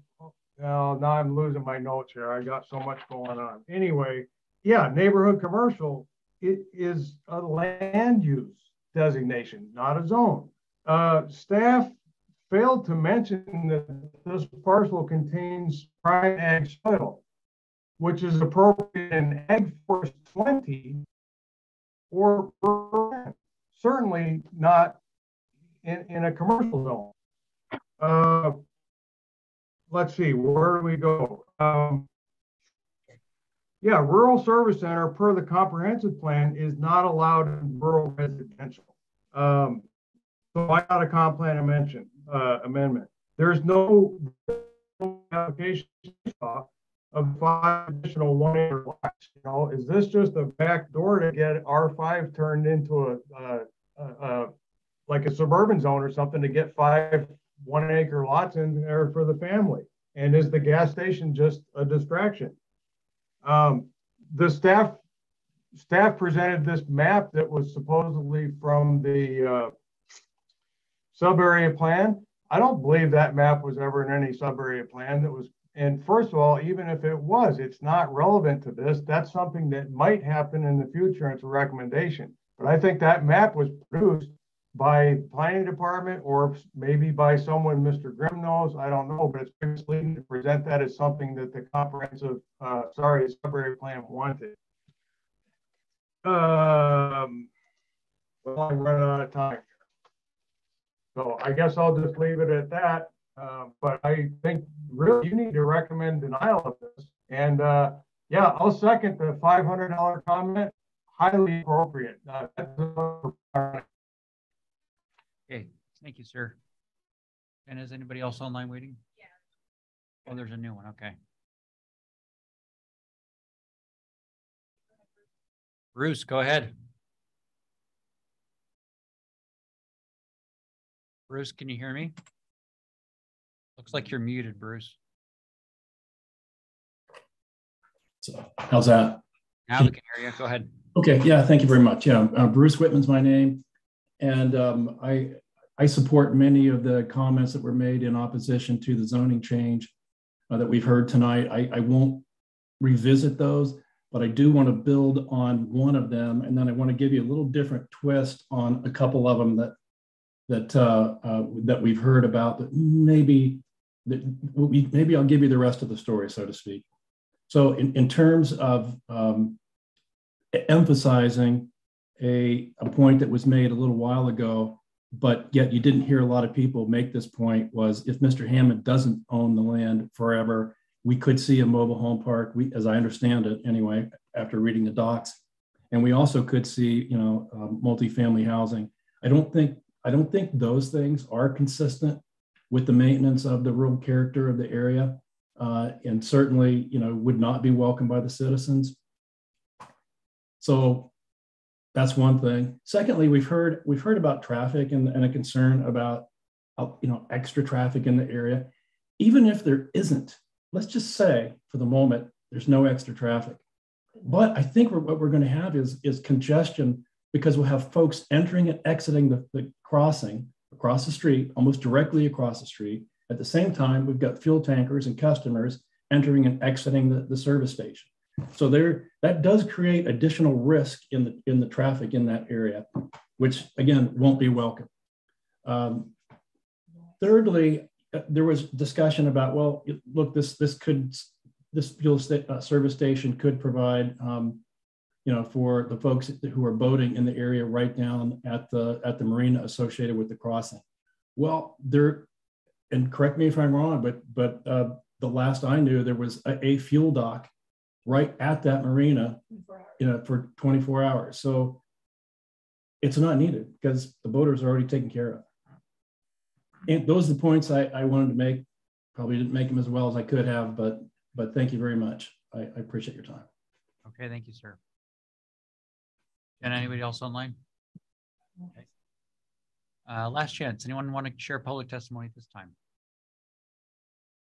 Okay.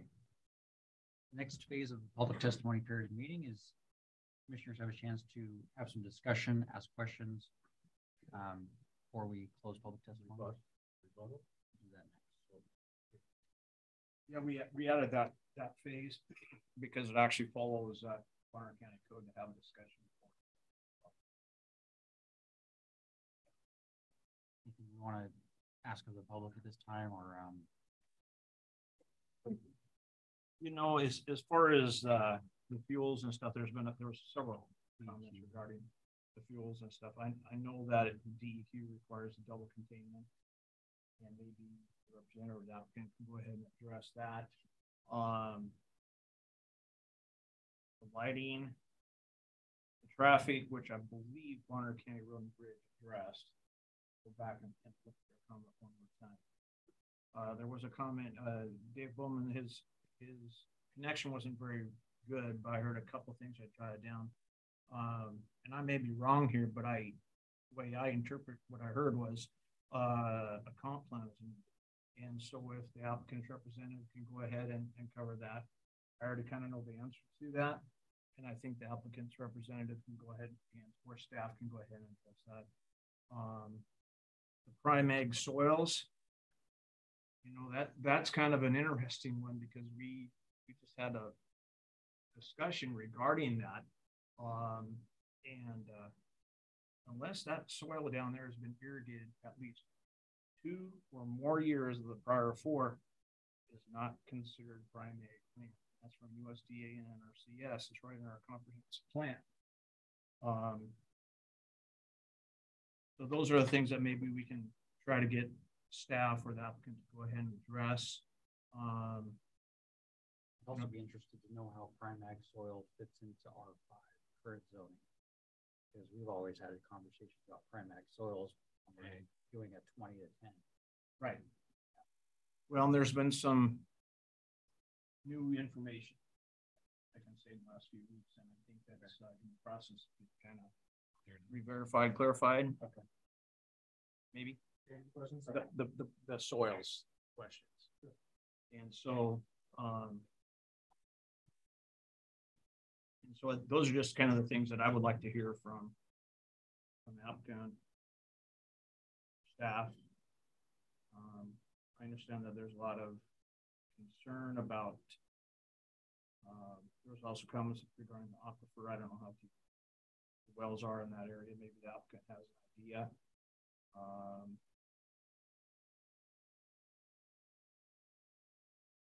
People are correct. If this gets rezoned to rural service center, that goes with the land. Same as a conditional use. We're in discussions right now, so we can't take it. Those are some. They're dying. I'm getting comments that nobody can hear. Oh, so are they on? It's on. It's just looking in, I was listening. A lot of the comments were based upon reasons why they might have moved here, or feelings for changing the enjoyment of their area or things like that. I think one of the things that has to be understood is we're here to recommend approval or denial based on the property rights that are with the land currently. And if that property does fit the characters for a rural service center, I think staff has shown that it did. I believe that looking through that, I haven't heard anything that to me that says that it doesn't, so that's what I'm looking for, right? Was there something that came to light that changed my idea, like, oh, beyond this or that? But I think some of the stuff that is helpful to understand is these properties in rural 5s and 10s or even Ag 20 forest land have underlying rights, and this process of going through these changes are something that anybody can petition to on different pieces of property. And that recommendation is going to, whether it's pro, for, or against, will be then put forward up to the county commissioners. When I hear worries about that, it sounds like the traffic has gotten like insane. It was bad on Duford, a couple of years ago. I love the Bay Store. I think that spot there, and there's a couple on 41 too that probably are prime for a traffic light. It's reality. I know Segal's getting a light at Segal Road next year, right? I just look at places like that and I see, the stuff that they're saying there is gravel out on the road. There are cars in that ditch, and it's a weird corner for. It's not weird for people that have been here for 30 or 40 years. We know that there's a corner there, and that Duford takes a hard right when you're heading to Priest River. But I think things like this are. I just look at it as like that's probably like the way as things grow and get bigger. That's probably how it goes. Traffic lights. That's my thoughts. I'm just rambling on. And there was one other comment I wanted to make. Maybe the public here is not privy to. There was 15. I could pull them up. I think Jenna was at 15 letters in support of this. 12. There's a handful. Yeah, there's 12, 15 letters in support of this. 22 letters in support of this. Okay. And the only other thing I can maybe comment on it, and maybe this, but I'm just going to say it now. In our housing component under objectives and policies, Bonner County should encourage a mix of residential and commercial uses where appropriate services and access to transportation are available. And that's in the housing component, objectives and policies, our comprehensive plan. Listening to one of the comments from the last gentleman who spoke online was that it would put this right in the middle of a rural area, like in the dead center of like this rural area. And I think that's the idea of a rural service center, is to be like servicing something in the rural. And I think that's why Bay Store is there. It's because there's a need for certain things. Now, I'm not saying I can't look at something and say, well, Bay Store is down the road, so I'm going to deprive this land of having the same opportunity.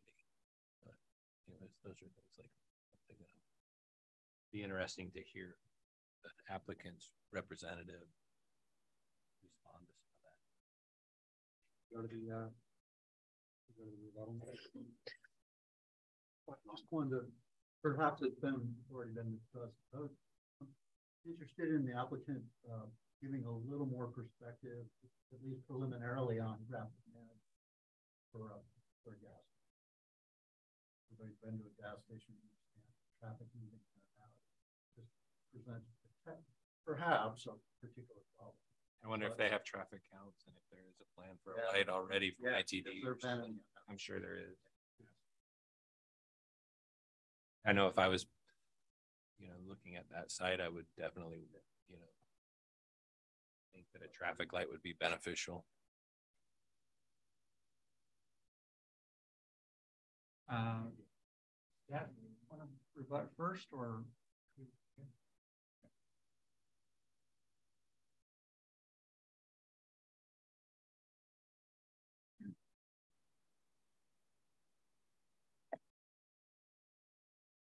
Thank you, Commissioner. So a couple things, and I'm only going to discuss the code here. I can't speak for the applicant or his intentions. Concerns I heard about traffic. We did reach out to Bonner County Road and Bridge for their comment. That was included in the record. I'm guessing most people have possibly read his comment, so I'm not going to reread it. As far as lighting goes and screening, if we look across the street at the Crossings development, that's a lighting plan that they were required to put in when they developed that whole subdivision back in 2006, as well as the screening. And you can see as it's matured over time, and now it's grown in. That's a possibility and a thing that has to be part of the design standards per code. 12-333 use chart. That's not the only standard that the applicant has to meet. There's a whole design standards in chapter 4 that have to be addressed. So some of that can address the lighting and how it's directed so it doesn't affect the night light sky by code. That has to be followed, as well as screening, signage standards. So you're not looking at a flying J. You're not going to see a big sign up in the air that says gas is $10 a gallon now, to that effect. We have standards around that. To address the concern about, I guess, really what happens in the future if the applicant does sell the property, where does that go? We have a tool in place called the development agreement that can lock it down to being a gas station convenience store. So it doesn't run rampant into mobile home parks and things like that. So though the zoning may stay with it, the use may not per the zoning development agreement. So that's a possibility tool that is available for these situations for the commissioners to use as a recommendation to the Board of County Commissioners, as well as for the Board of County Commissioners to adopt. To the gentleman that spoke to carving out 1 acre for the gas station, good idea. Unfortunately, the code does not allow for that. The whole property needs to be rezoned for the rural service center. There is rural service center just south of this project, just so everybody's aware of that currently exists. So if those folks wanted to pursue a gas station as well, they could. And that's the base store that everyone's referring to, but there's other properties, not just the base store, that are zoned rural service center currently. Back to the Primag soils, not a criteria worth reviewing or can't review from rural 5 to rural service center. The code doesn't address that. That comes up in different zoning designations. There were some comments or concerns brought up about the comprehensive plan portion of it. So per LUPA, which is the Land Use Act, in Idaho Code 676511, letter C, doesn't require that a comprehensive plan map amendment be addressed in order for a zone change to move forward. I think that addresses everything as far as the code goes. The rest of those concerns that did come up, I think the applicant can address. Commissioners, I can take any questions if you have any.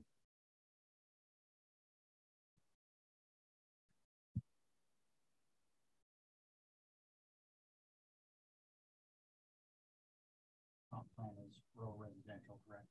Yes. And the rural service center zoning exists in the rural residential. The rural service center is compatible with rural residential. No, so if we, I think he's trying to clarify maybe what Bowman was saying, that it was not compatible with the underlying zoning, correct? That's what you're asking. So maybe you could explain that. There's case law around that already that's been determined by the courts that the map should not be the sole tool to make the designation for a zone change. It's the intentions of the comprehensive plan and what's found in the comprehensive plan in those chapters, not just a map itself. It's not a pictorial representation. If it was, the crossings, sorry for you folks that live there, would never exist today if that was the case, because that was rural. And as we know now, it's zone rec. Did they do a comp plan amendment at the time of that? They did not. At that time, when that was happening, they were getting ready to update the comp plan. So that's how it ended up being rec today. And back to one other thing I'd like to address was the map I showed at the end of my presentation.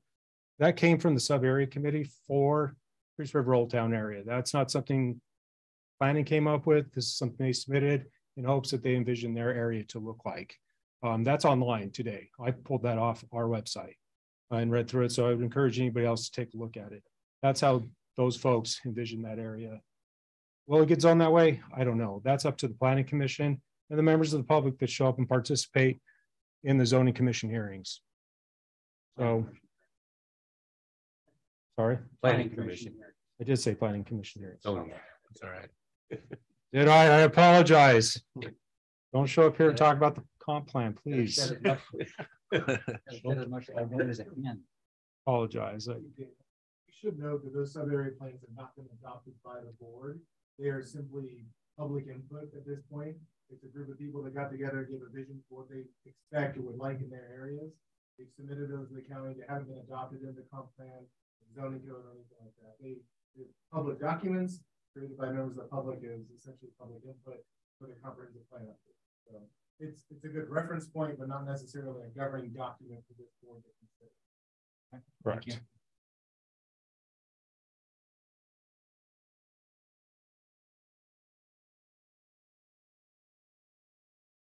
I want to get clarity on our interpretation of rural service center.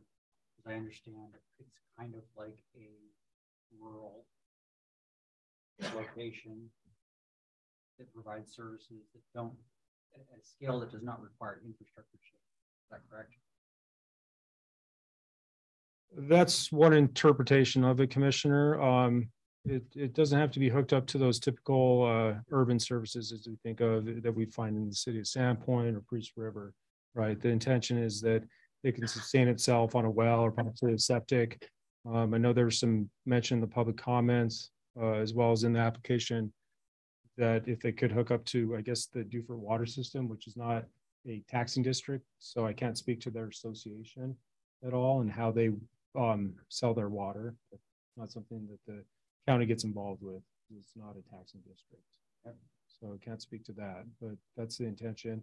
And these rural service centers really are sprinkled throughout the community. You can look at the Pack River store or the Samuel store, similar things. Samuel store, I think, has a commercial designation, so a little bit different, but they are sprinkled in areas that abut AF zoning, rural 10, rural 5. So they're sprinkled throughout our community. Thanks, Daniel. You're welcome. Are all commissioners? I think that's all I have.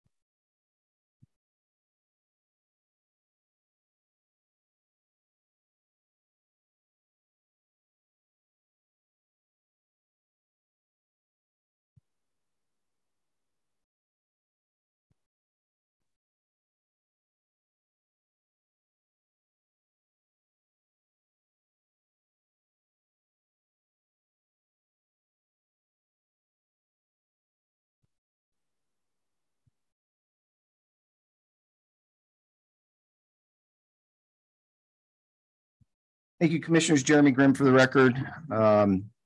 Two things to rebut here in this rebuttal testimony. First, in a lighthearted note, I think we know who that's driving 60 miles an hour. Joe Mock said he could get to Priest River in 10 minutes and 9 miles. So you know who your speeder is now. You know, I sincerely appreciate all public input and concerns. I work for developers, property owners, all sorts of folks. So appreciate you turning out and sharing your comments. Try to address all of them here. First one, Commissioner Linscott asked about wells in the area. They do vary in depth. The specifics of those depths I don't have currently, but I've seen them in the area from 30 feet to 60 feet and beyond. As you go north of this property, I know some of the flows are quite strong. The traffic, you know, I defer to the expert, which is the county engineer. As you saw in his comments, he mentioned that he didn't have concerns with traffic, the alignment of the roads, and mentioned, which I'll re-mention, that any service station here or general store would capture bypass or through traffic and not, you know, drive traffic to the area. In terms of the rural character and rural nature of this property, I just want to emphasize that there are 17 subdivisions and hundreds of homes currently existing within a mile and a half. And the crossings is approved for, I believe, 82 homes, of which only about half have been constructed. So this area, when it became a recreational zone property, ended up becoming fairly intensive, whether intentional or not. But that's the specific reason for this rural service center. Is if you look at the code, it talks about rural service centers service tourism, service recreation areas, and service area residents. So that's exactly what this rural center zone is created for. There were some concerns about peacefulness and how this proposal could potentially disturb the peacefulness of the area. And first, it's not like it's a shooting range that's going in there. And the crime issue, a lot of these stores have video. I believe even that break-in at the Bay store was captured on video. So it's likely that the Hammonds would put one of those video, eyes up there, and it may even capture people going by on the road at 60 miles an hour. Who knows? But I don't see a convenience store or general store as a real crime magnet. Currently, they've found needles. They've seen people transacting strange business on their property at this corner. I think as proposed, the development would not add to anything that's not going on there already. The Rural Service Center is specifically designed to service these recreational areas. This is a resort, a growing resort community that it abuts. We heard the opposition tonight, which is typical. What is not typical, in my experience, is to have several people show up in support of a project. And plus, of course, there were over 20 letters of support in the file for a request to support this zone change. As regard to lighting, I spoke with the Hammonds. They are super open to, of course, following the code, which has standards for lighting, but doing shielded lighting, night sky compliant lighting. So they're great people. They're part of the community, and they certainly want to make this an asset for the area. Concerns about the aquifer and gas tanks, that's all regulated by DEQ and the EPA. There's the Leaking Underground Storage Tank Fund, the LUSK fund that service stations pay into to clean up any kind of leaks, double wall tanks, above ground tanks, etc. It's all very heavily regulated. What's probably less regulated is when you take your boat and you take that gas line and fill it up, and that gas drips as you put it back into the holder over at the marina. That's probably a greater pollutant than anything that would occur here.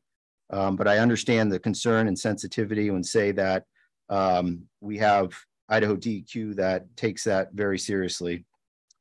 Moving on to Mr. Bowman's comments about the comp plan, future land use map. As staff correctly pointed out, zone changes do take into account the comp plan future land use map, but they broadly take into account the overall language, goals, and descriptions of the vision for the county. And if the comp plan map was the zoning map, you would not need both of them. So it is a illustrative, fuzzy map that provides guidance for you and the commissioners as they make their decisions. And in cases like this, where you have a property right on a boundary, that's exactly where you have a fuzzy or watercolor map, because of course, no one could precisely identify every line and parcel in a future land use map. And then finally, I just want to emphasize that the Board of County Commissioners, it was mentioned by staff, do have the authority to request a development agreement. And that action can be requested of them by the public when this goes to the commission. It's I spoke in favor when they adopted that because it is a valid concern that, you know, you approve a zone change for something and then the owner goes away and something else comes in. So if the commissioners were to deem that appropriate, you know, to limit the uses in the rural service center zone, that is a tool they could use. I would emphasize that the rural service center zone is very restrictive and keeps a lid on most of the most intensive use that would be allowed in a commercial zone. Yeah, beyond that, you know, recognized change is difficult, but there certainly are a number of area residents who see this request as a positive for their community and their area. And we just would ask that you favorably support this and pass it on to the commissioners. Commissioners, any questions for Mr. Grimm?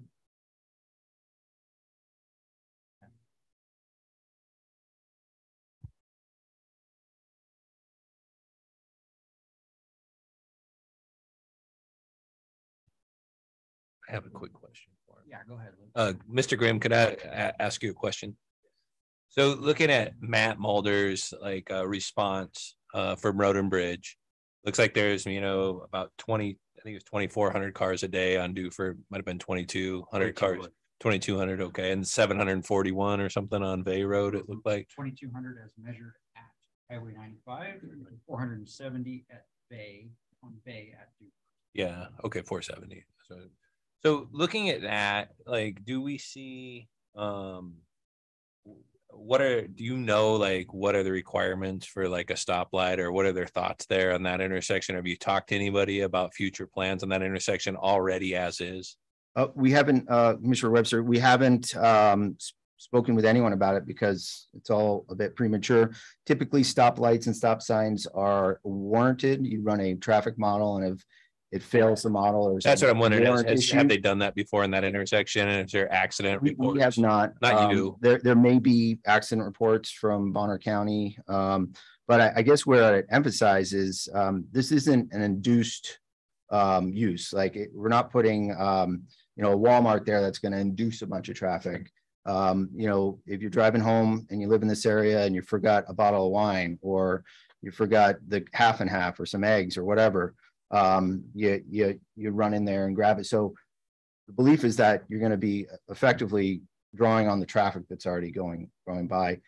You know, arguably the biggest impact would be a delivery truck once or twice a week coming to the store. But at the building location permit time, even when we get there, the county has the ability to ask for studies and ask for details, to look at access and road arrangements, and have conversations about all of that at such time. Thank you.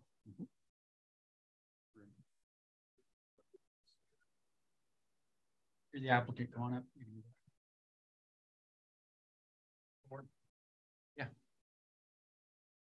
Sean, I was also going to add in there that in that report regarding the traffic, they did put in a stipulation that they wanted the entrance to be off of Bay so that we didn't, you know, create more traffic coming off of Dufert and so on and so forth. But again, we're not trying to create more traffic, just capture the already passing by. Right. Before we close this portion of the meeting, I need to address the comment about $500.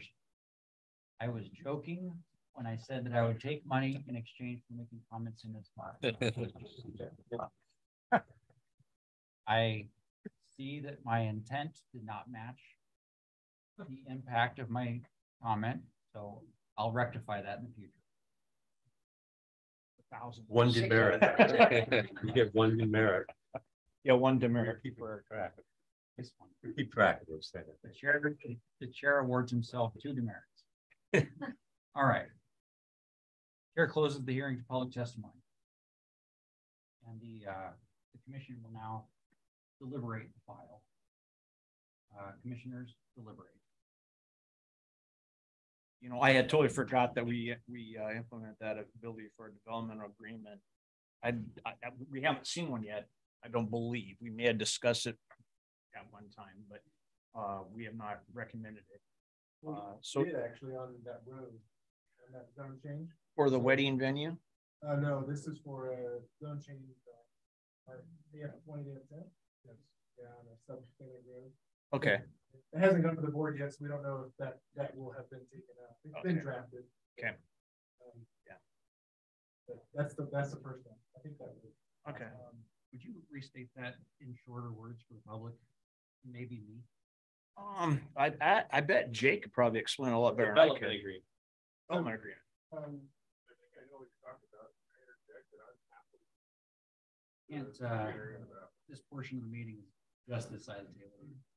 Like Mr. Grimm mentioned, Chapter 9 of the Land Use Code was adopted this past May, which allows for the board to implement conditional zoning, where they can restrict specific uses, they can add timelines, they can add fees, and there's a whole list of things they can add and take from zoning. So if the intended use as proposed in this is a gas station, for example, in some residential homes, that can be restricted at the zone change phase, right? So that they don't come back in 3 months and say, hey, now we want to do mini mart, or now we want to do a hospital, or whatever else is in permitted or conditionally permitted in that zone. So it's restricted specifically, considered like a deed restriction, right? So it gets recorded in the recorder's office. So if he sells the land to somebody else, all they can come in and do goes with it, or they have to come back to the board and request a modification of that development agreement, which would be done in the public sector. Now, can we recommend that as a condition on this file? So while you deliberate that, I would stipulate in your motion to recommend, I think this is what we did last time, recommend that the board adopt and staff draft of the board adopt a development agreement that limits the commercial uses to what was stated in the application of gas station, retail establishment, gas station. We can pull up that use code and pull it verbatim. Yeah, because there was some public comment regarding multifamily uses there. Yeah. And I don't believe that's in the application. I don't believe so. And just for the public to know, at this point, we can still ask, if we ask a question, we're able to go ahead and do that at this point. We're not limited to just discuss amongst ourselves. We can talk to staff.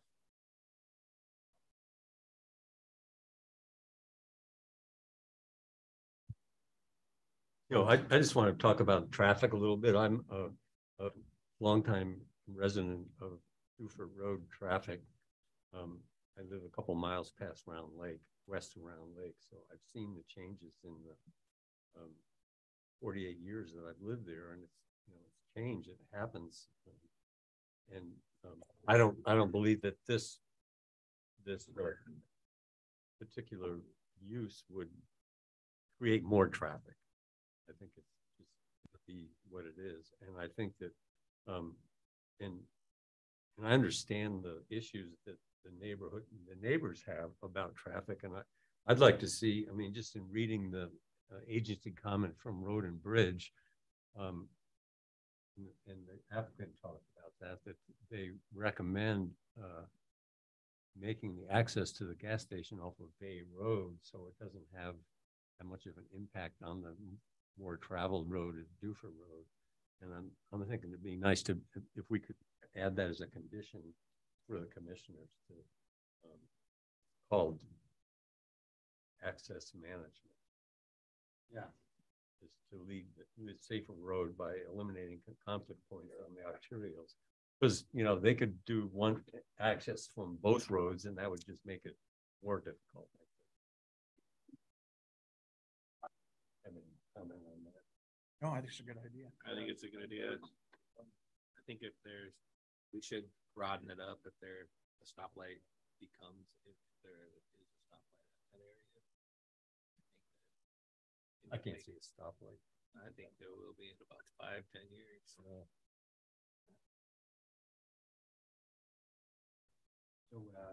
as part of the development agreement we're talking about so far is the access off Bay Road, off of Bay, and also the I was thinking lighting about the use questions. we could limit the use to rural service center 4 acres. The rest should abide by rural 5 standards. Like that. You have to create another lot. And to me, it's simple, but I'm getting a lot of raised eyebrows here. So you'd have to have it served a lot or something would have to probably be changed there. And they just use their credits for 4 acres as they're applying for building location permits for parking lots, building. I think that's too gray. Okay. If we had 2 separate parcels of properties already split, we could say we're going to limit the use of RP, blank, and then this one is different, right? That's not what we have. We have a single 11 point whatever. Yeah. And they're not in a zone change. They're not limited to the site plan that, like a conditional use permit. You're limited to development as presented. This is kind of a conceptual idea that they gave us, which could modify over time. So. Should this, or would this look different as a CUP? Or, if it was a conditional as instead of a. Right, absolutely. So in this case, the use as proposed, the convenience store gas station is a permitted use in the rural service zone. So it doesn't mean that they don't have to meet standards, lighting standards, landscape standards, access standards also have to be met. Those are just reviewed by staff rather than conditionally approved by a hearing body. There's no public hearing to that.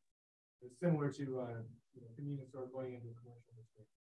It's just approved in the code based off the meet the standard.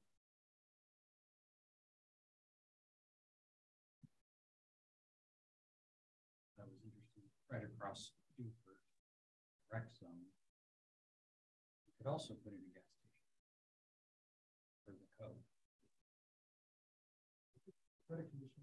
That might be a condition in the rec. Yeah. In the rec.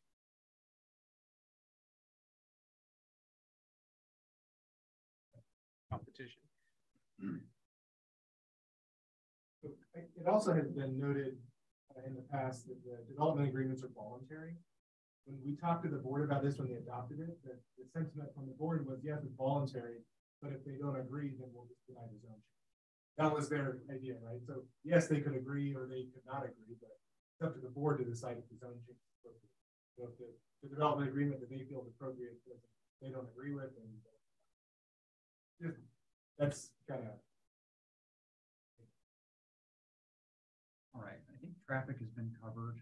I think Road and Bridges letter is the best we can go on from subject matter experts and certain stewards of the public roads.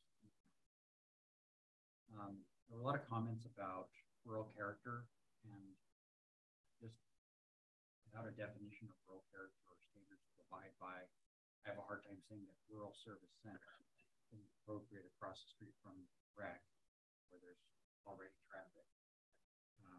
I'm not sure that I can address rural character in this file.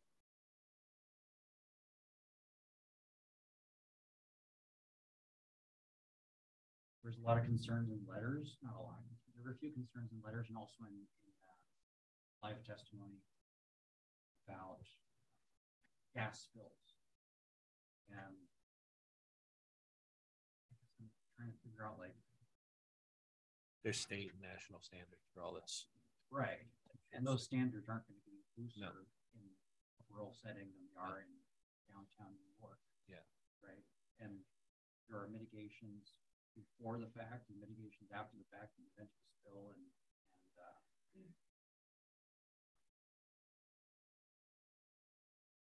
it seems like a fear of the unknown, really. As far as taxes changing, who pays for this stuff, just a general comment that I have on that is that commercial activities pay things like sales tax, pay higher property taxes. That's how this sort of thing is funded. That's how infrastructure is funded. That's how the I don't think that homes nearby are going to have material changes to their tax bills because of this development.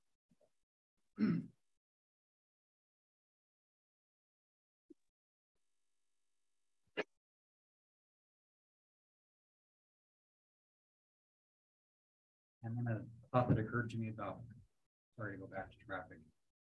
Like, this is either going to create new traffic, in which case there's demand for a gas station at this corner, or it will not generate new traffic. It will just be passed by traffic that comes in which case the business will fail or not fail, but the traffic situation. So there's a little bit of a double standard being applied here. People are going to drive to the store from nearby, so there's going to be a little more traffic there. There's going to be more traffic, yeah. But if people are going to drive in from, yeah, but those people wouldn't have to drive past. I agree. Yeah, exactly. Yeah, 100%. It might reduce the traffic.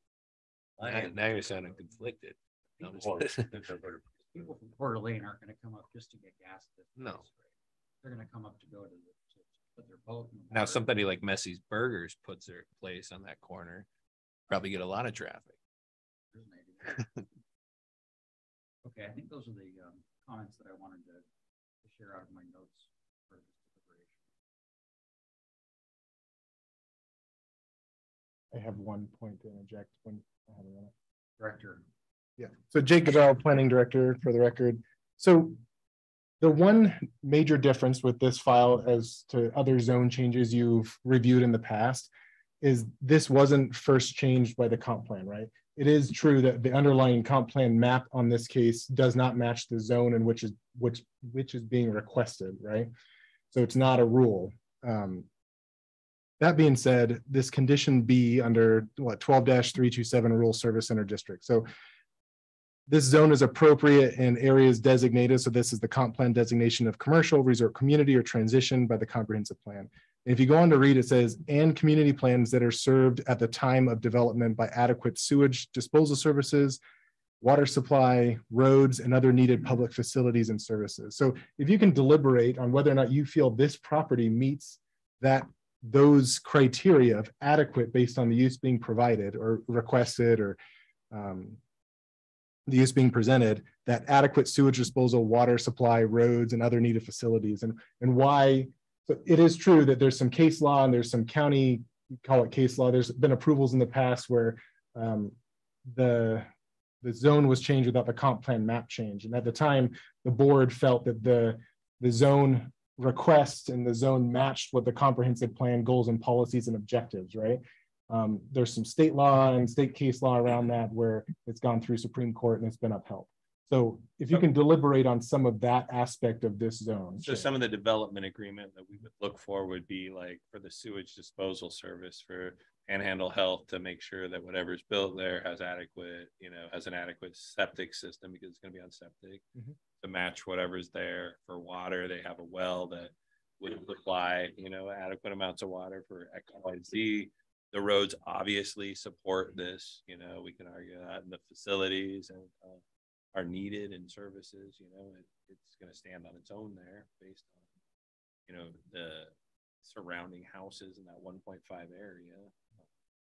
So those are the things where I would look at, like if we're going to do a dev plan or anything like that, or we can just look and say like it's good soil, it's going to have drainage, it's not next to wetlands, it's 11 acres, so there's adequate space for a septic system.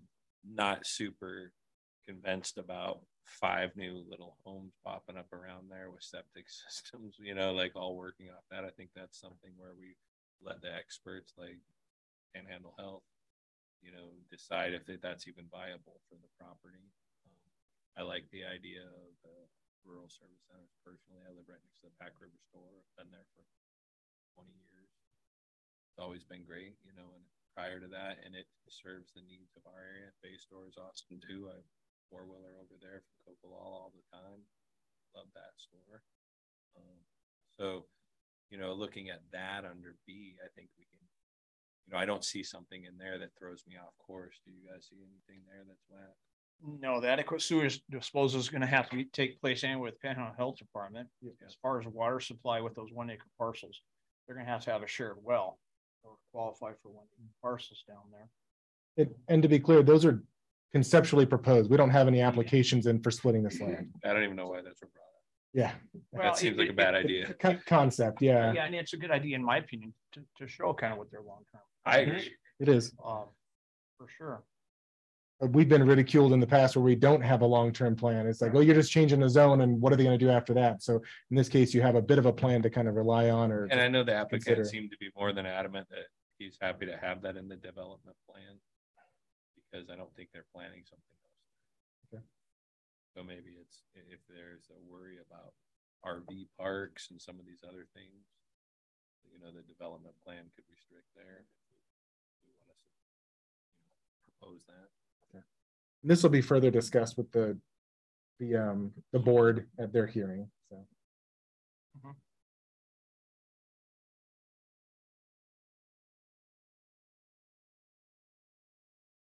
Soils. We need to talk about the soils again. I don't think so. Please don't. Well, it's not part of the criteria in decisions with rural service center. It's not like if it has X number type of soil, it's, you know, this rural service center can't be permitted, right? So I don't think it needs to be deliberated on, but that's my opinion. Sure. Really. Yeah. I mean, we could fill the record if you want to. No, I don't. I want to be Had the transcript. transparent. I don't want to be. Got a couple pages on soil content and we could go through. I said no. Okay. Matt's got an ongoing book on soils. It's great.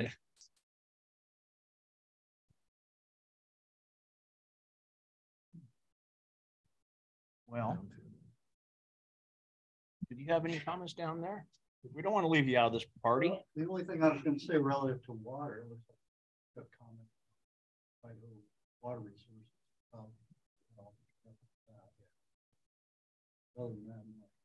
They didn't see any problems. Yeah. So then the last thing in that B to discuss was the expansion of an existing rural service center or creation of a new, and the impact that it, as long as it doesn't negatively impact the safety or function of a state highway or other roadway. So in this case, it's a roadway. We have a comment from Road and Bridge. So if you want to, road. Right. So I think they address that by saying, you know, instead of coming off Duford, we want the traffic and, you know, to get file for a commercial approach is what they were saying off of. We could add that in the development agreement that any commercial encroachment permit only be granted off Bay Road, and for this property, and no encroachment permit could be granted off Duford. Just to complete the thought on the well situation, I want to read out loud. IDWR said they don't take a position, but it does fall under their jurisdiction. And basically, if there's commercial activity, then a special type of permit will need to be applied for and granted before the well drilling. Whereas if it's just a single home, then the permitting process is that satisfied.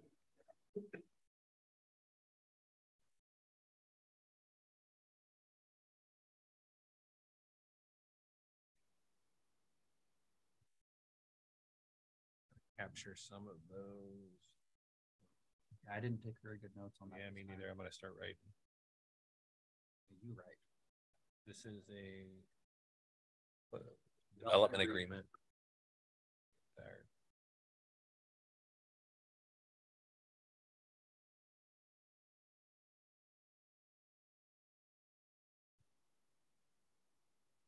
Now, do we want to limit any of the residential uses or just that commercial use? In my opinion, I don't think we need to limit residential. Okay. At all. Matter of fact, from what I understand from the public, it's not going to be horribly happy if we recommend approval on this anyway. And if we go ahead and limit that to the conceptual plan that the applicant has submitted, I would think that the neighborhood may be happier instead of having a whole 11 acres. Commercialized type activity. I have a comment on that. I'm just reviewing 12332 residential use table, comparing R5 to RSC, in other words, rural 5 zoning to rural service center zoning. And from what I can tell, the material differences are all conditions. For example, a multifamily is not allowed in R5, but is allowed in rural service center with conditions. So it would come before a body like this, or it was approved. The same thing goes for mobile home park and a townhouse.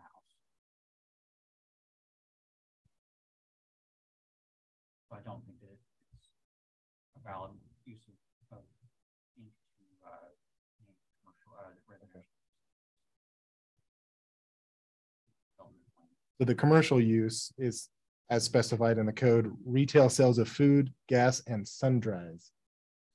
Sundries, thank you. It's late, yeah. Sundries.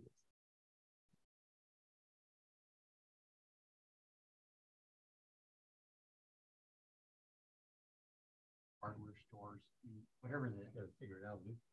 All right. All right, so I have the, we're gonna, the development agreement is gonna require them or request them to follow the road and bridge access recommendations presented to us in their letter to IDWR, follow their application process. What else do we work? Egress. Yeah, that would be for the road and bridge. Commercial access. Is there anything else? I think we mentioned use limited to those addressed in the application.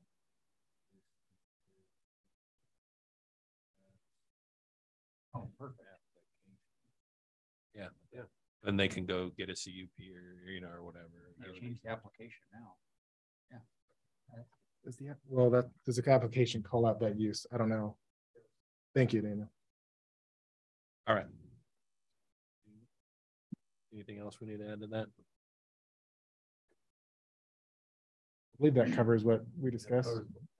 I think just make sure when we get to this part right here where they further move the findings fact conclusions of law, at that point is when you're going to go ahead, in my opinion, and insert this other stuff. Development agreement. Also, if you can pull that, what you had up there, just the B section. Sure. That B section and make a comment regarding that. Yeah.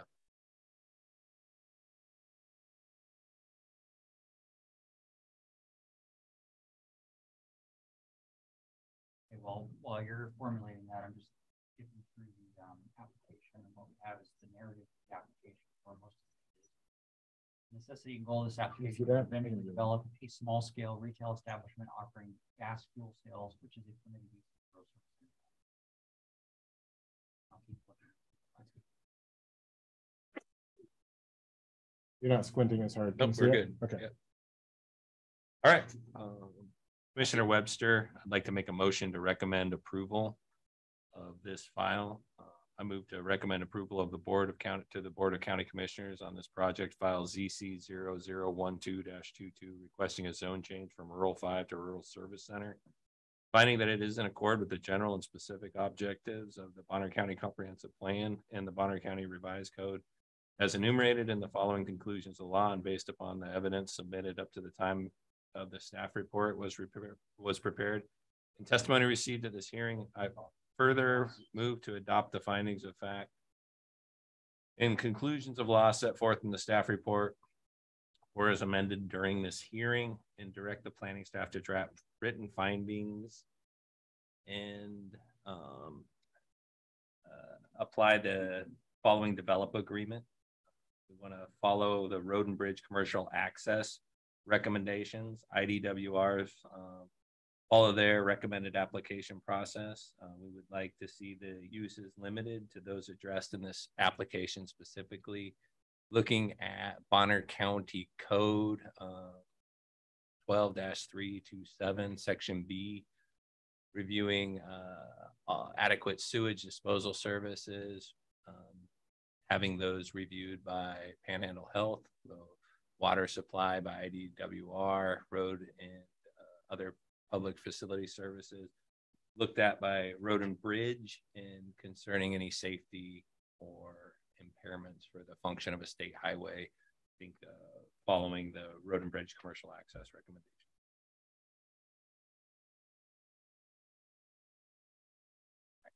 Mr. Wakely, second the motion. A motion, a second, and before I call for a vote, I've just seen through the application and other uses that are called out as part of that. I'll finish off by saying, everything is to draft written findings and conclusions. I'd like to add that any conclusions to reflect this motion, have the chairman sign and transmit all interested parties that this action does not result in the taking of private property. I'm going to call that the motion. Do we have a second? I'll second. Commissioner Wakely seconded. Roll call vote from my left, please. You can call for discussion of the motion if you want. You want to discuss this motion before we? I think it adequately covers it. You know, I think we, as long as staff's okay with that, the safety issue was addressed in the motion on all those items. I think we have enough there to transmit that recommendation to the board, and then we'll draft up that development agreement as presented and take it to the board. And then if the applicants don't agree, they can make that argument with the board and that development agreement, and we can continue that hearing forward until we agree, the board and the applicants, on the conditions that should apply. So just more or less, you don't have to hammer out all the details now. I think you have a good recommendation. I think the board can understand what your intent is, and then we can continue to finite the details. Refine it a little bit. It's almost late. Yeah. Okay. Anybody else want to discuss on the commission before we go to vote? Commissioner, vote from my left, please. Commissioner Webster, aye. Commissioner Linscott, aye. Commissioner Wakely, aye. Commissioner Marble, aye. The commission voted in favor, 5 voting in favor and none voting against, so the motion carried. That ends this portion of the meeting because we only had one file tonight.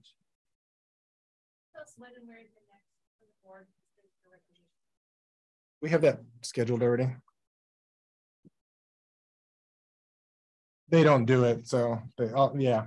We schedule it with the board. We can tell you in a second. It's probably in the next month. So if they can't, then you can call them on the phone. Yeah. It won't be for a few weeks. There you go. December. And it's a Wednesday 1:30 in the afternoon meeting with the board.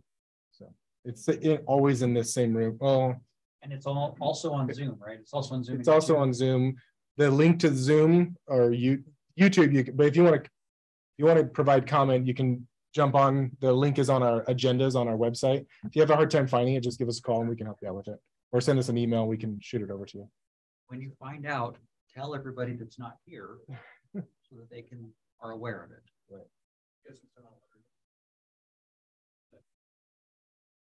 Yes. Yeah, we don't do the agency comments or the agencies. We don't notice again. We do the neighbors. Every hearing that's within 300 feet, you'll get a notice.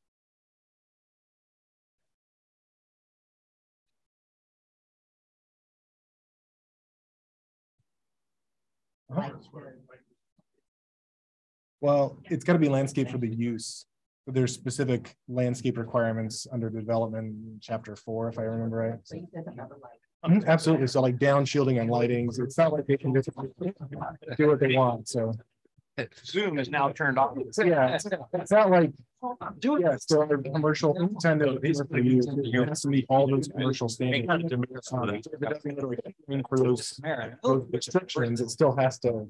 Yeah, so we review those as staff, and we don't issue the permit until all those conditions. Like same with stormwater permits. So they're still limited on the amount of impervious surface they create. So there's a lot of standards that still get upheld. Absolutely. It is, yeah. And this is an unusual one. We don't usually get a lot of opposition and support. So sure. So they're for residential question. Right. Yeah, and they're and that they have to meet their own standard before they can. But feel free to give me a call. We can discuss it more. But we're still in the public meeting, so yeah, you're good. Okay, the mention of the different water system. Is that the crossing at Willow Bays and their water system? And how much reserve capacity above and beyond for the 82 houses did that water system originally be designed for? Well, I'm asking, I have a friend that had commercial property in Salem, and he had say a 20-acre piece, and he had restaurants, gas stations, and grocery stores all wanting to buy it. Son of a gun, the water system Going to Jerusalem. fulfilled the requirement for gas station has to have so much water for a hydrant put out a fire. There is no hydrants out there. So there is no water system put out a fire. So it I just asked them, they said that part of the zoning requirements. So he told the people, take the hydrant, and he's building storages out there, more power to it. But I'm just going, I live on Duford Road, so water system is very dear to me in a sense. And the wells are anywhere from 40 feet to 400 feet. The section that's just north and east of them, Roger Sparling, his wife, spoke. Their wells at about 300 and some to 400 feet depth. My well is about 120 foot depth. And all of a sudden, if you have the fire suppression requirements for a gas station, you got to have a hellacious storage tank or some big pumps to meet it. And I'm going, we're a rural community. There isn't a water system that they can just go across the street and tap in. And so. Right. So they still have to meet all the requirements from any other state agency that reviews gas stations. So. Right. Water may not be the only tool to use for this project. There's other slurries that they use or stuff like that. So I don't know, but yeah, they call the state agency. We don't have control that. They're not. Then I'm just going. All I was going to say, nothing that was ever mentioned was the upgrading of fire services for a fire issue, such as having tanker trucks delivering and oil spills and other. Right, so that's where we rely on reach out to agencies, and that's a fire district. We reach out to them and say, hey, this is the project. They chose not to comment. We're not experts by any stretch of the means. They're aware of the proposal. What you're saying, they're not being experts. I would say many of the fire district falls into the same category. They're not experts either. And that I'm not saying I would like somebody in the county to be an expert to review those type of issues. Not saying that Sagal Fire District needs to have somebody reading all of the newest and latest codes that are coming out and everything changing, because it does. And I'm not against it. I'm not against this project. But right, I'm just saying we reach out to the fire departments and they are the experts. You have to recognize somebody as expert and default to their expertise. But I'm just saying, I'm not sure that the Sagal Fire Department has people that are truly experts in understanding city codes, county codes that are not part of the fire engine and the water that they're putting on it. So the hearing for this has been closed. We got to keep on. We have a couple other agenda items we got to get to. So if you want to talk the development and whatnot, feel free to stop by and we can discuss it. Welcome to develop it.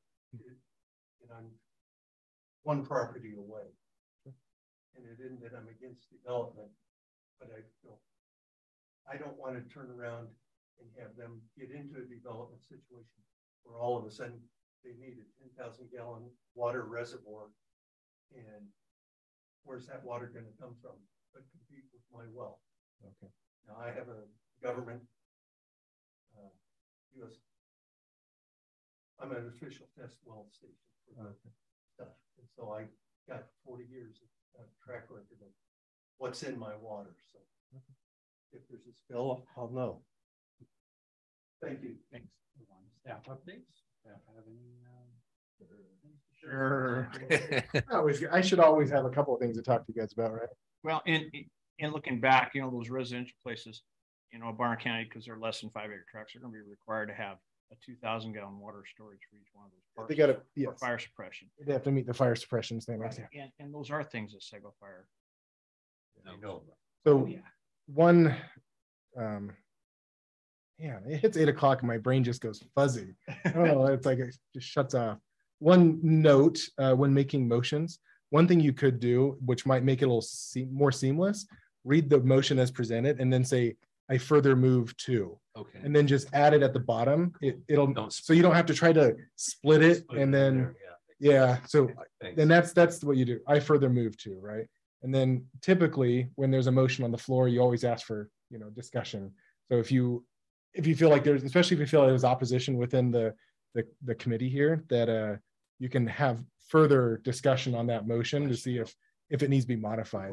So, and if it's, you know, Bob comes in and says, hey, you know, I don't agree with this condition you just added, you can say, I'm going to amend my motion to, and then the second amends it, and then move on. So just some kind of a, can we put Robert's that rule. the little tidbit, like maybe in like parentheses or something underneath the conclusion, you know, like just that, because I'm going to forget what you just said. Like, I further move to amend, or, you know, if it just says like, if you want to say something, or if you want to add additionals, I don't know, I'll forget, or you'll just have to remind me a couple of times. That's fine. I don't mind reminding you. So, and it sounds, I mean, the idea of this chapter 9, the development agreements for zone changes, the conditional zone changes, it sounds like that's exactly what's working, right? That we have this idea, instead of just denying it because, you know, you hear an outcry from the public saying, we don't want all these uses, let's limit the use specific to what they're proposing. So that's, I think, a good thing. That's what the board wanted when they adopted this back in May. So good job, kudos, right? I'd like to see the development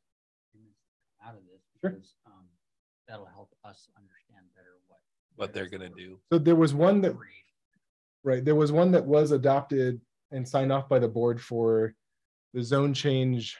Oh man, the ZC40 Klein. It was the zone change to industrial for that. Oh yeah, that would. The wood processor, firewood processor by Coca-Cola. Oh, okay. So after you guys recommended, they took it, and Jeff was really opposed, and he's like, I want to limit, can we? And so we said, yes, we continued the hearing.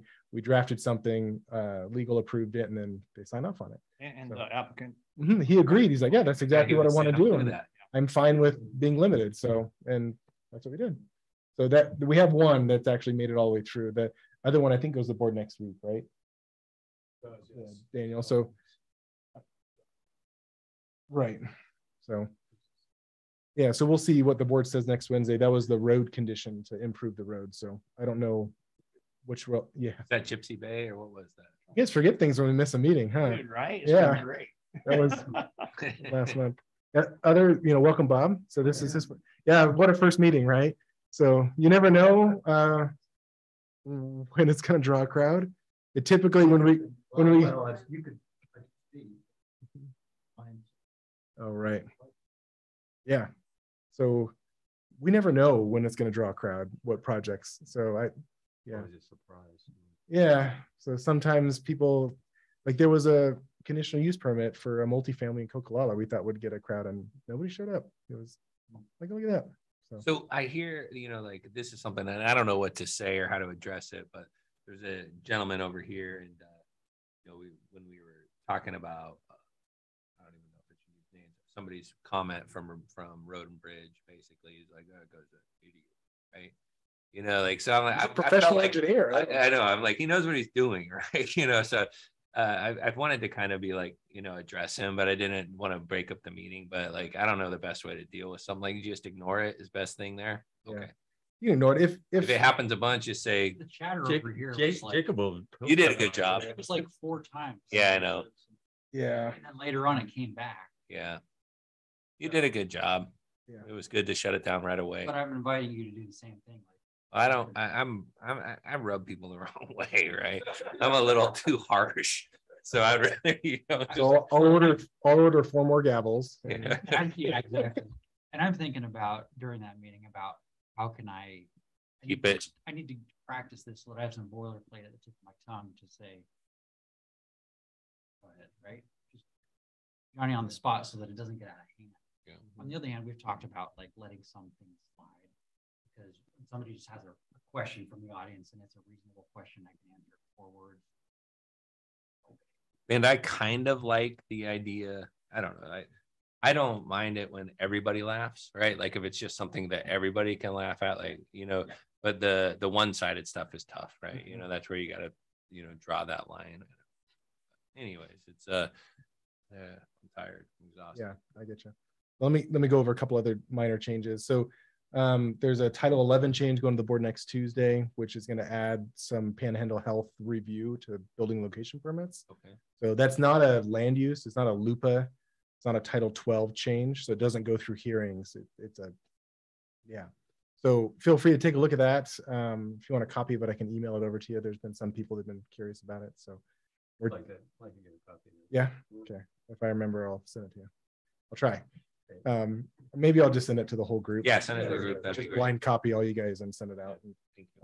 Yeah, we're changing a number of small things in there, but the big change is Panhandle Health, and that's been something we've been working on since like May of this year. We started in the spring, we stopped for the summer because everyone got really busy.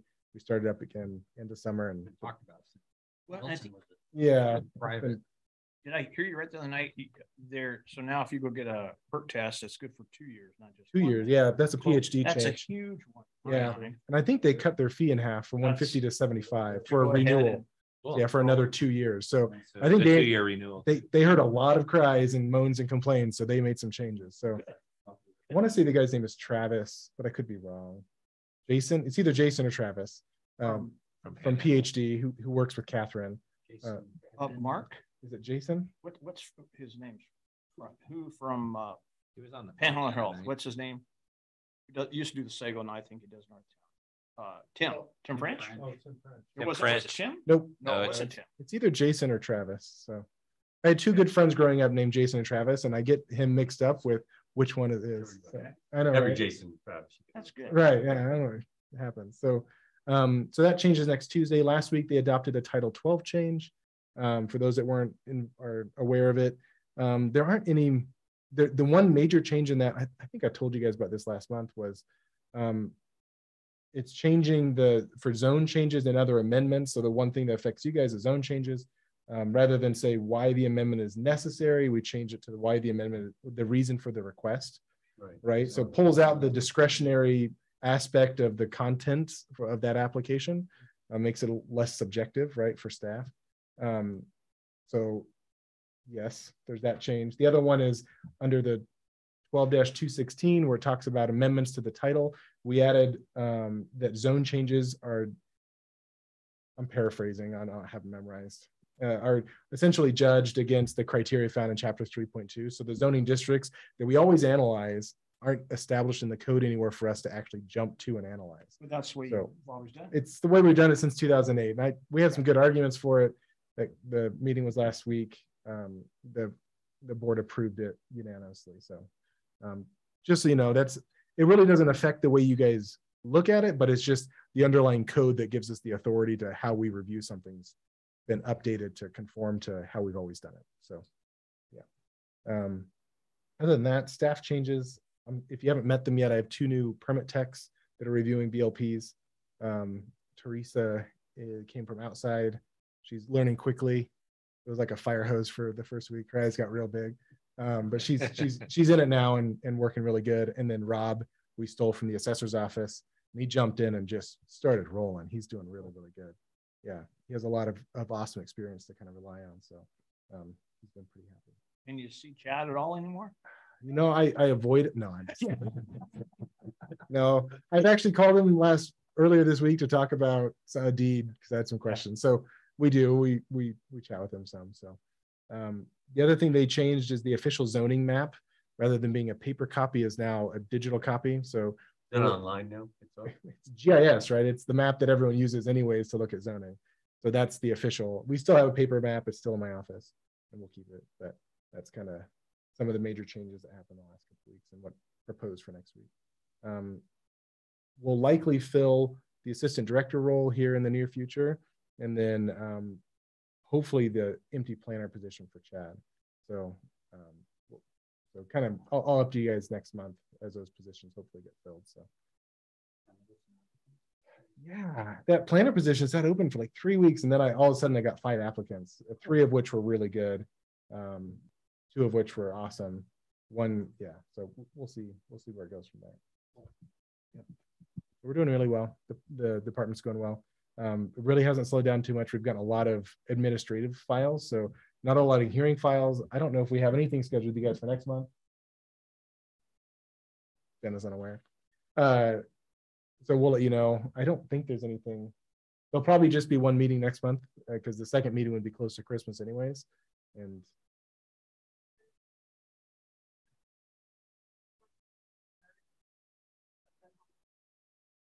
oh, right. Okay.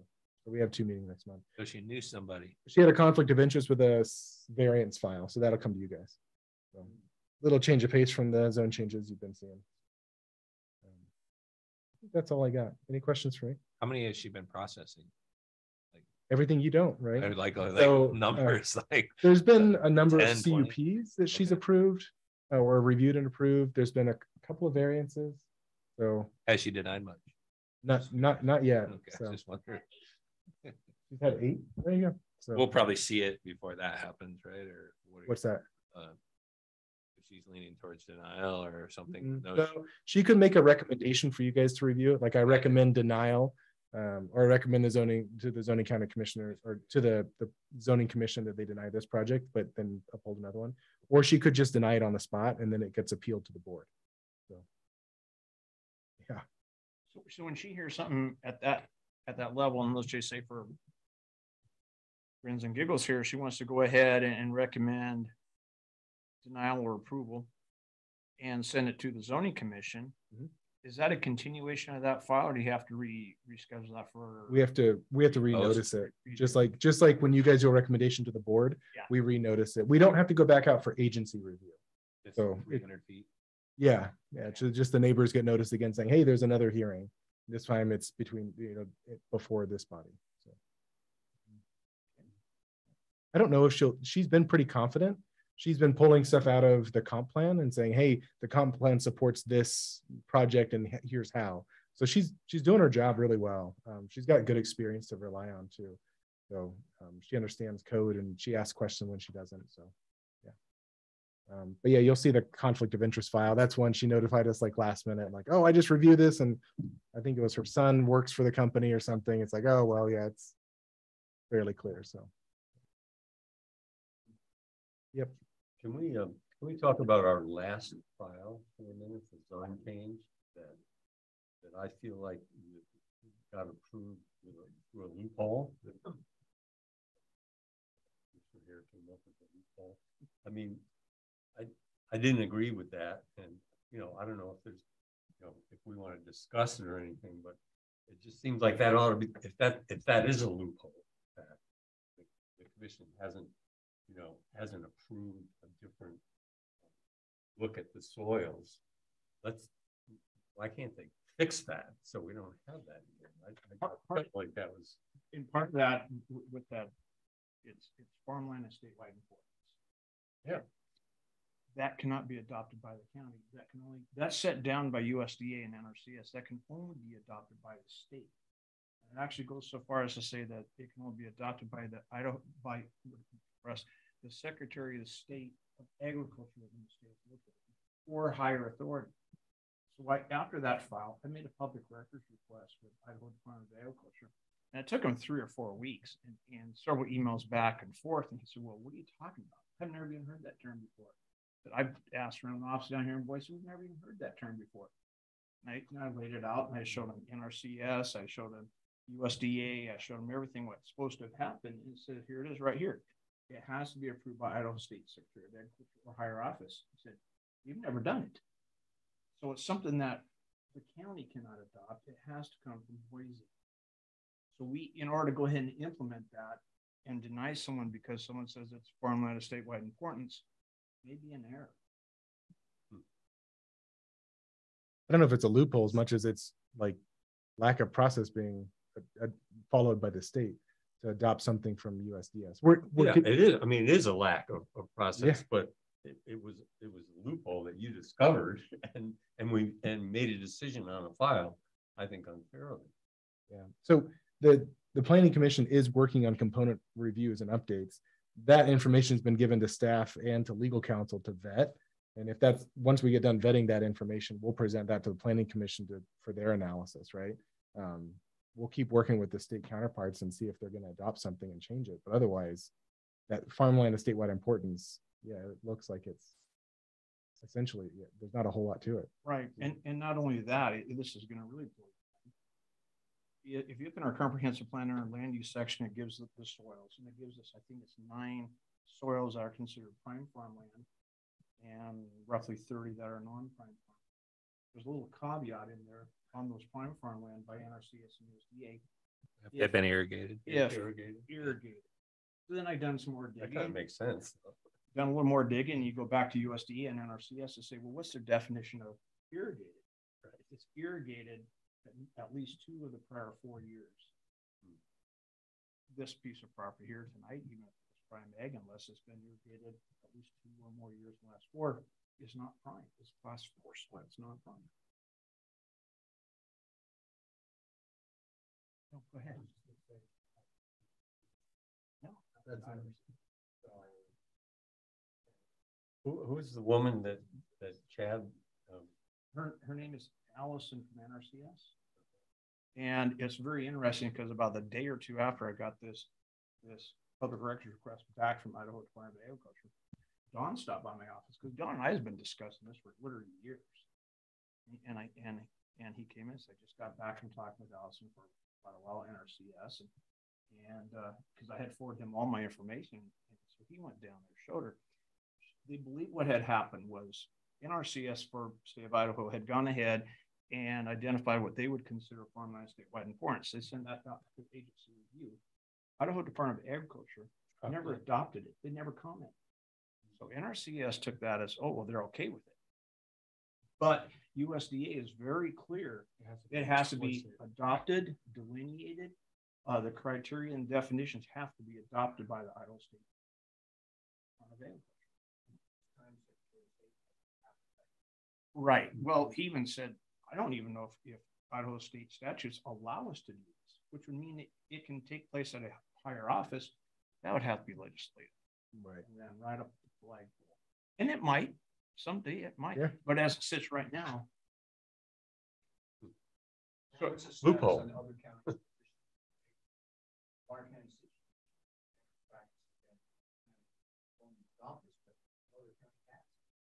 Right.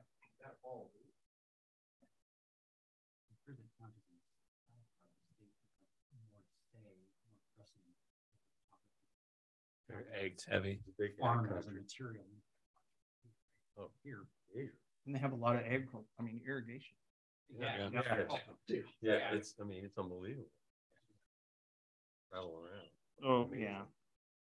That'll be interesting. I feel I did my part, handed it over to these guys and Bill. A lot of information to dig through.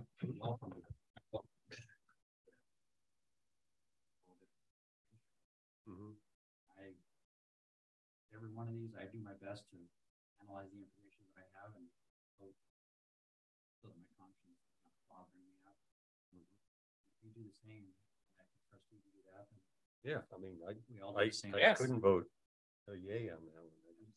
I wouldn't expect hey, you to vote a yay. I didn't feel right about it. I felt like we came up with a loophole. I didn't like that. I think a board that doesn't agree every time is a good board, right? Yeah. That's the democratic process. You guys aren't here to come to an agreement on each one. You're here to deliberate and then come to not a unanimous, but a majority vote, right? And that's, yeah, I think that's good because everyone comes with different perspectives and backgrounds and your interpretation of things. So I think it's good. Yeah. You should sit in a planning It's difficult sometimes when you have the whole crowd, They're all gonna hate us. Yeah, and I don't disagree with them, but I think they're misinformed. I know. The traffic, the gas station is not going to make more traffic, but in so many bright times, lights maybe. Yeah, and so many times what they're here for should be at the planning commission. Should have been done years ago if they didn't want these things to be able to happen, or a lot of times it's more of an emotional side than anything factual. And I get it. Nobody was like, I don't want this near me. Yeah. It's like, well, that's part of the legal uses or some of their opportunities to ask to do in this area, right?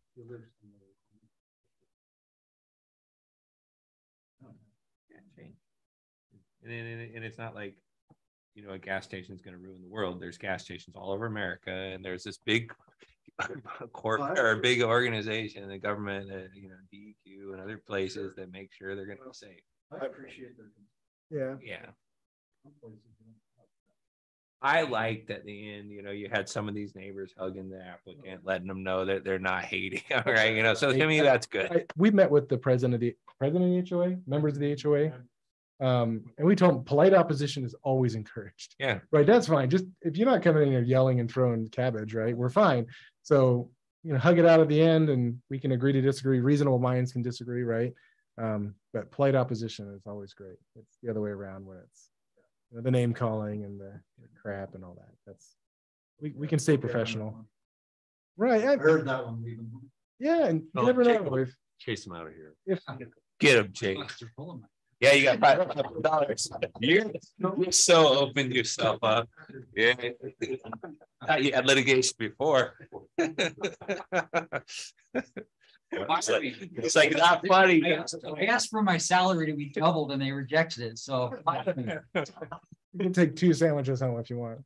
Really interesting on this file is that it did not have to meet the comprehensive plan. And I've been doing a lot of digging on that too. Comp plan map. Comp plan map designation. Exactly. That's what I apologize.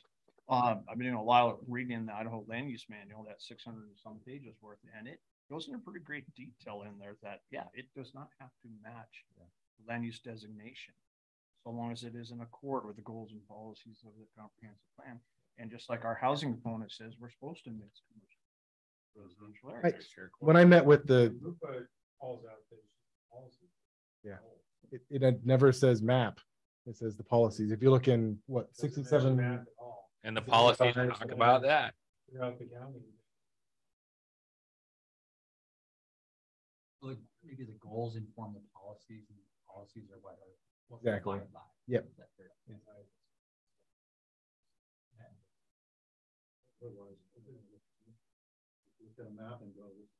Yeah.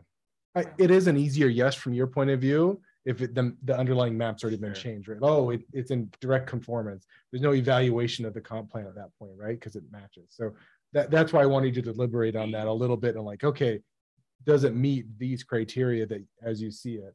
And that's really for if this goes to judicial review, we can transcript it and we say, hey, they did discuss that and they did say this is why they feel this way, right? So that's, like I said, it's padding the transcript a little bit, but it's kind of to help. Yeah, padding the transcript, being transparent. Like as we do more of these, it becomes easier and easier to just kind of like read each other's minds. Like, yeah, we know that's not a problem. But like one of the things that Luke commented or asked a question tonight was spot on, just to solicit a simple response to a question on the record, right?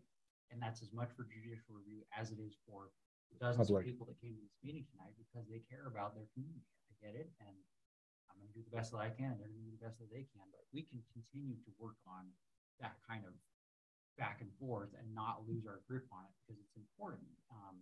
I think also like trying really hard not to use jargon. Like I'm starting to fall into it now all the time, where there's just more and more jargon that I've accumulated, and even when I ask for, can you say that again with shorter words? Jargon, right? Conditional use. That's a conditional permit. Okay. What does that even mean? What you just, when you say, yeah, you can totally do that, but it requires it's a permit with conditions. But the public hears is that's allowed, and I don't want it, right? So I hope that we can keep on working on that because it's going to improve ourselves as people as well. Like to be able to explain something to a 5-year-old or a golden retriever is a super valuable skill. I use it at work all the time. Yeah. And it helps me. Yeah. And I don't want to hide behind anything. And then the public needs to, as much as possible, see that in me. That's why I apologize immediately tonight when I found out that I had been, that comment was about me. It was like, oh, solve it right now. Yeah. Right. I think that's what Mr. Bowman was saying. He said something. I had a hard time hearing exactly what he was saying. Yeah, he had a bad connection. Yeah, he needs to get Starlink. But so I think that's what he was talking about, and I don't think he caught the gist of that it was a joke. Probably because of the bad connection. Probably. If you're in the room, you can read the person a lot better, etc. So I can adjust mine. But I actually appreciate it. I can be funny, but I can just be more explicit in what I'm saying here. Right, instead of just give me $500 and I'll do anything. Off we go. Right, but it has to be in Bitcoin. Yeah, right. On the dark web. The dark web. Unmarked. All right. Not sequential. So we'll have one file for you guys. November 3rd. November 3rd. It hasn't been as controversial yet. So put a little disclaimer on it. You never know. After tonight, yeah, people will be showing up. $500 bills.